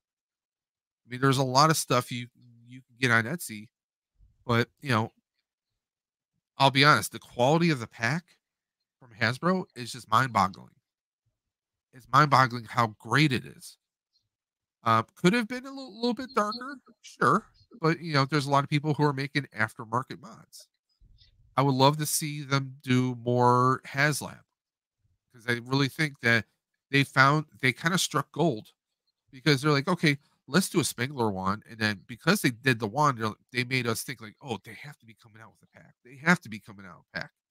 I mean, I know. Me and Nick were thinking like, oh, well, why would they do a wand with a hose that could connect? I mean, why would they just tease us like that? Because Mattel did a wand years ago. They did a wand, a wand, a ghost trap, PKE, and goggles, and they could actually interact with each other. You could actually do a cross the stream feature with 2 Matty collector wands. You know, but they never did a pack. They kind of just like it kind of gave up, or I don't know if it was a rights issue or whatever. But Hasbro, I mean, they gave us the pack. They gave us the straps. Straps were okay, but you know, they also made it so like, yeah, we're gonna design this pack, well, you can mod it. we're putting a dummy switch underneath the gearbox. So if you want to put your own switch there, you want to wire something else in there, like a smoke kit or something, you can do that. They made it in mind, like all the grommets that we can pull off of it. Like if you're a cosplayer and you're traveling, you can pull all the hoses and everything, all the little grommets off the pack, put it like in a Ziploc bag and put it in your suitcase or something so it's not going to fall off. Nick knows what I'm talking about. Last year at the firehouse, he had parts that were coming off his pack. Yeah. So and that wasn't even my I didn't even have a Hasbro pack. That was my Ben of Kent pack that I won. Yep. And the damn Spengler one, I would just move because I had it with just a piece of metal bent so it would slide on. And every time I moved and then some woman knocked it off, I almost lost it under the subway. Oh, I was not a happy camper in June. Good thing I had my tools with me that day too. Truth. But I mean, there's a lot of stuff they could do. I want to see them do more because I think they showed not just the Ghostbuster fan base, but I think they showed collectors in general, like, hey, yeah, we've been doing lightsabers for like $250, $270. Hey, we did a proton pack. Take a look at it, and people are still hunting for them. You know, how many years later now? 2 or 3 years later, people are still hunting for them on Facebook Marketplace and all the Ghostbuster groups on eBay. I mean, they were a hot commodity. So, I mean, they could easily do an 84 pack and they know they will sell out. Oh, they need to do another pack. That's for sure. I mean, I almost went for another pack when they did that weird warehouse sale where they were clearing out all their stock this past year. Yeah. I mean, that was friggin' like, what? You guys have more packs? You're trying to clear out the sale? I mean, obviously Hasbro has some money issues going on, but that's neither here nor there. But they showed that, yeah, if they go with the cosplay stuff, they're giving us a trap, they're giving us a wand. I can't wait for it. I want to, I know some people want a slime blower. I don't think that's practical. It would be too massive. No, that'd be too big. And I actually just acquired the parts to build a slime blower. And the guy in my group actually just made one. It's a slightly smaller. He made it all out of foam. Okay. The resin tanks that I have are ridiculous. They are massive. And there's a guy in Virginia, Josh. He's got a full-blown slime blower, and he says the thing is ridiculously heavy. Yeah. And that's the only thing I'm worried about with mine. But Hasbro doing a slime blower, no way. Back issues. You're definitely going to have back issues. Oh, for sure. And the slime blower for Hasbro, you're looking, I would bet you, like with the proton pack being 400, I would say easily 650, 7 easily. Yeah. Slime blower. Yeah, I was thinking 1,000. Yeah. Now, when you're factoring shipping on that thing. I don't think Hasbro could pull it off financially, but no. I would love to see like someone like Hollywood Collectibles make, or hell, what if Spirit Halloween did this? They could. The containment unit. Hollow as hell. These mean hollow. Wall mounts, like something you could wall mount. Containment unit. That'd be cool. Because for one sheer fact, now that those who went in on the HasLab for the 2 in the box, you have a trap, but the trap cartridge comes right out of the frame. So if you want to recreate that scene, unless you're a master craft builder and you're going to build your own, I mean, I've seen Spirit Halloween do those massive, animatronic statues. Do like a limited run on a containment unit to feel, to test the waters like you did with the 80% scale proton pack. And let's get like a wall mount or even something you could mount like on a portable display so you can move it around, especially for like Comic-Cons, right, Nick? I mean, you just need a door that slides open and you can just slide the trap in, cartridge comes out, close the hinge. You just need, have the lights, have the switch, and you have the little sound effect, and there you go. I don't think that would be that hard of an issue, So, but I want to thank everyone for coming on. I was planning to go 2 hours. Apparently, we went over that, over 2.5 hours. Of course, guys, please check out EC Collecting. Colin anything NECA related, anything turtle related, he's got you covered on everything. Colin does. I mean, he does so much. Do you have anything coming up, Colin, you want to plug? I just been doing my toy hunts right now. I'm working on my toy room so I can do a collection tour. I'm kind of reworking my channel a little bit, trying to figure stuff out, but basically focused on keeping the toy hunts going right now because they're on a schedule. And then I have Well at Effin' Figures podcast every Tuesday night at 8 p.m. Central. That's it. You hear that, guys? So, guys, check him out tomorrow, Tuesday. That would be March 19th, 2023. Or, no, it's 2023, 2024. Go ahead and check out that Effin' Figures podcast. You said every Tuesday at 8 p.m. Central. That will be 9 p.m. Eastern if you're on the East Coast. So go ahead and please check out Colin. Good friend of the channel. Colin does, I mean, I'm not just saying that. I mean, he does some amazing work like the lunch, school lunch fundraiser we did last fall into Easter or into Thanksgiving time. Archer. Now I'm going to give it to you. Plug yo shit. Well, Nerd Affiliated is the main hub for everything. So youtube.com/Nerd Affiliated. That's where everything lives. But if you need that little extra Ghostbuster feel, the Real Nerd Busters is our Ghostbuster fan group that we have. So check us out on Instagram. As far as upcoming videos, we have a couple Ghostbusters videos coming out. The original plan was one Ghostbusters video a day from yesterday until this coming Friday. Got to change it a little bit, but we'll have a couple different Ghostbusters videos coming out this week. So Nerd Affiliated on YouTube is where you want to find us for pretty much everything. But on Instagram, if you want just Ghostbuster stuff, the Real Nerd Busters, that's our patch right there. And we have that right on screen right there as well. There you go. And if you guys really dig both his logos, the Nerd Affiliated logo and the Real Nerd Busters, you can go to nerdaffiliated.com for all his merch. All his merch and his latest video drops from him, Sal, and of course, Ramblin' Nerd. So go ahead and please check out Nerd Affiliated. And please, you can donate to his channel. You can also pick up some pretty badass merch. He's got everything you can think of. T-shirts, sweatshirts, you name it, he claims it. All your Nerd Affiliated needs right there, guys. You can get some stickers. There you go. You got stickers, patches. He's got everything. Nick, they did. I know something you can plug. What is that? Your team's Facebook page. Oh, absolutely. Check out facebook.com, Daytona Beach Ghostbusters. Again, this Saturday, the 23rd, we will be at the CMX Theaters at Daytona 1. We'll be there from 10 a.m. until, I'm pretty sure, close. So it's going to be an all-day event. We'll be promoting the movie and just being our nerdy selves. And that's the theme here, nerds.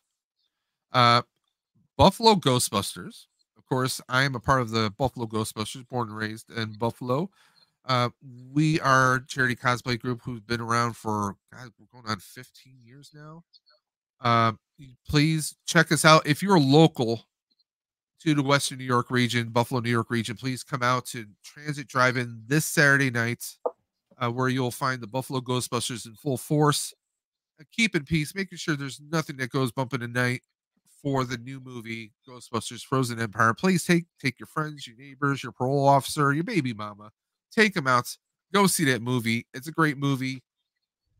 How do I know it's a great movie? Because it's a Ghostbusters movie. That's how I know.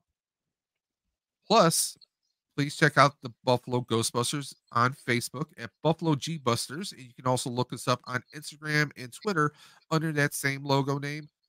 Please go and support the page. Even if you've already supported us in the past, Facebook did a little bit of a purge on a lot of Ghostbuster franchises this past year, and we were one of them. So we're building our page back up. And of course, if you like the Buffalo Ghostbusters merch, and I only throw up the logo right there so you guys can see it in all of its awesomeness. Yeah, that's right. Buffalo Ghostbusters. That is a chicken wing we're holding. You can find all of our t-shirt and merch through TeePublic. Just look up Buffalo Ghostbusters. But as far as that goes, Dave's Dimension, I am also partnered up with Dre the Collector Safe Space, and on Wednesday nights at 7 p.m. Eastern, we've been out for a while due to, well, life in general, but we'll be returning either this week or next week to the Outer Dimensions podcast, where we discuss movies, past, present, maybe even some future ones. It's Dave's Dimension. I time travel, didn't you know? So please check this out, and please check out Dre the Collector Safe Space also. And other than that, guys, I want to thank Hey Archer of the Real Nerd Busters, Colin of EC Collecting, Nick Vitale. He actually showed up this time, of the Daytona Ghostbusters. Daytona and Buffalo are pretty much we're cousins. We're brothers. That is long true. partnership. So I just want to thank you guys for coming out. And please, one more thing, if you are a Ghostbusters fan and you have the means to be in New York City this June, I highly recommend you do so on June 8th, 2024. That is the 40th anniversary of Ghostbusters. The first Ghostbusters movie came out June 8th, 1984, 40 years later.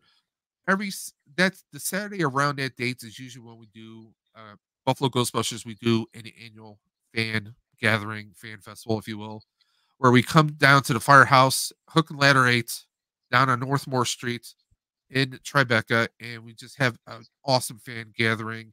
Last year, I think we actually broke around 350 as far as people. We actually had a wedding there last year. Mm-hmm. It was kind of insane. This year, there's going to be a lot of twists and surprises even I don't know about. But please come down. It's a free event. You're not allowed to park on the street because, well, it is a functional street and it is a functional firehouse.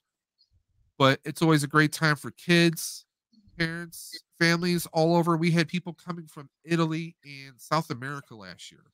So it's always just a great time to come meet fans from around the world and to hang out in front of the firehouse, especially since the sign is now hung the correct way after many years.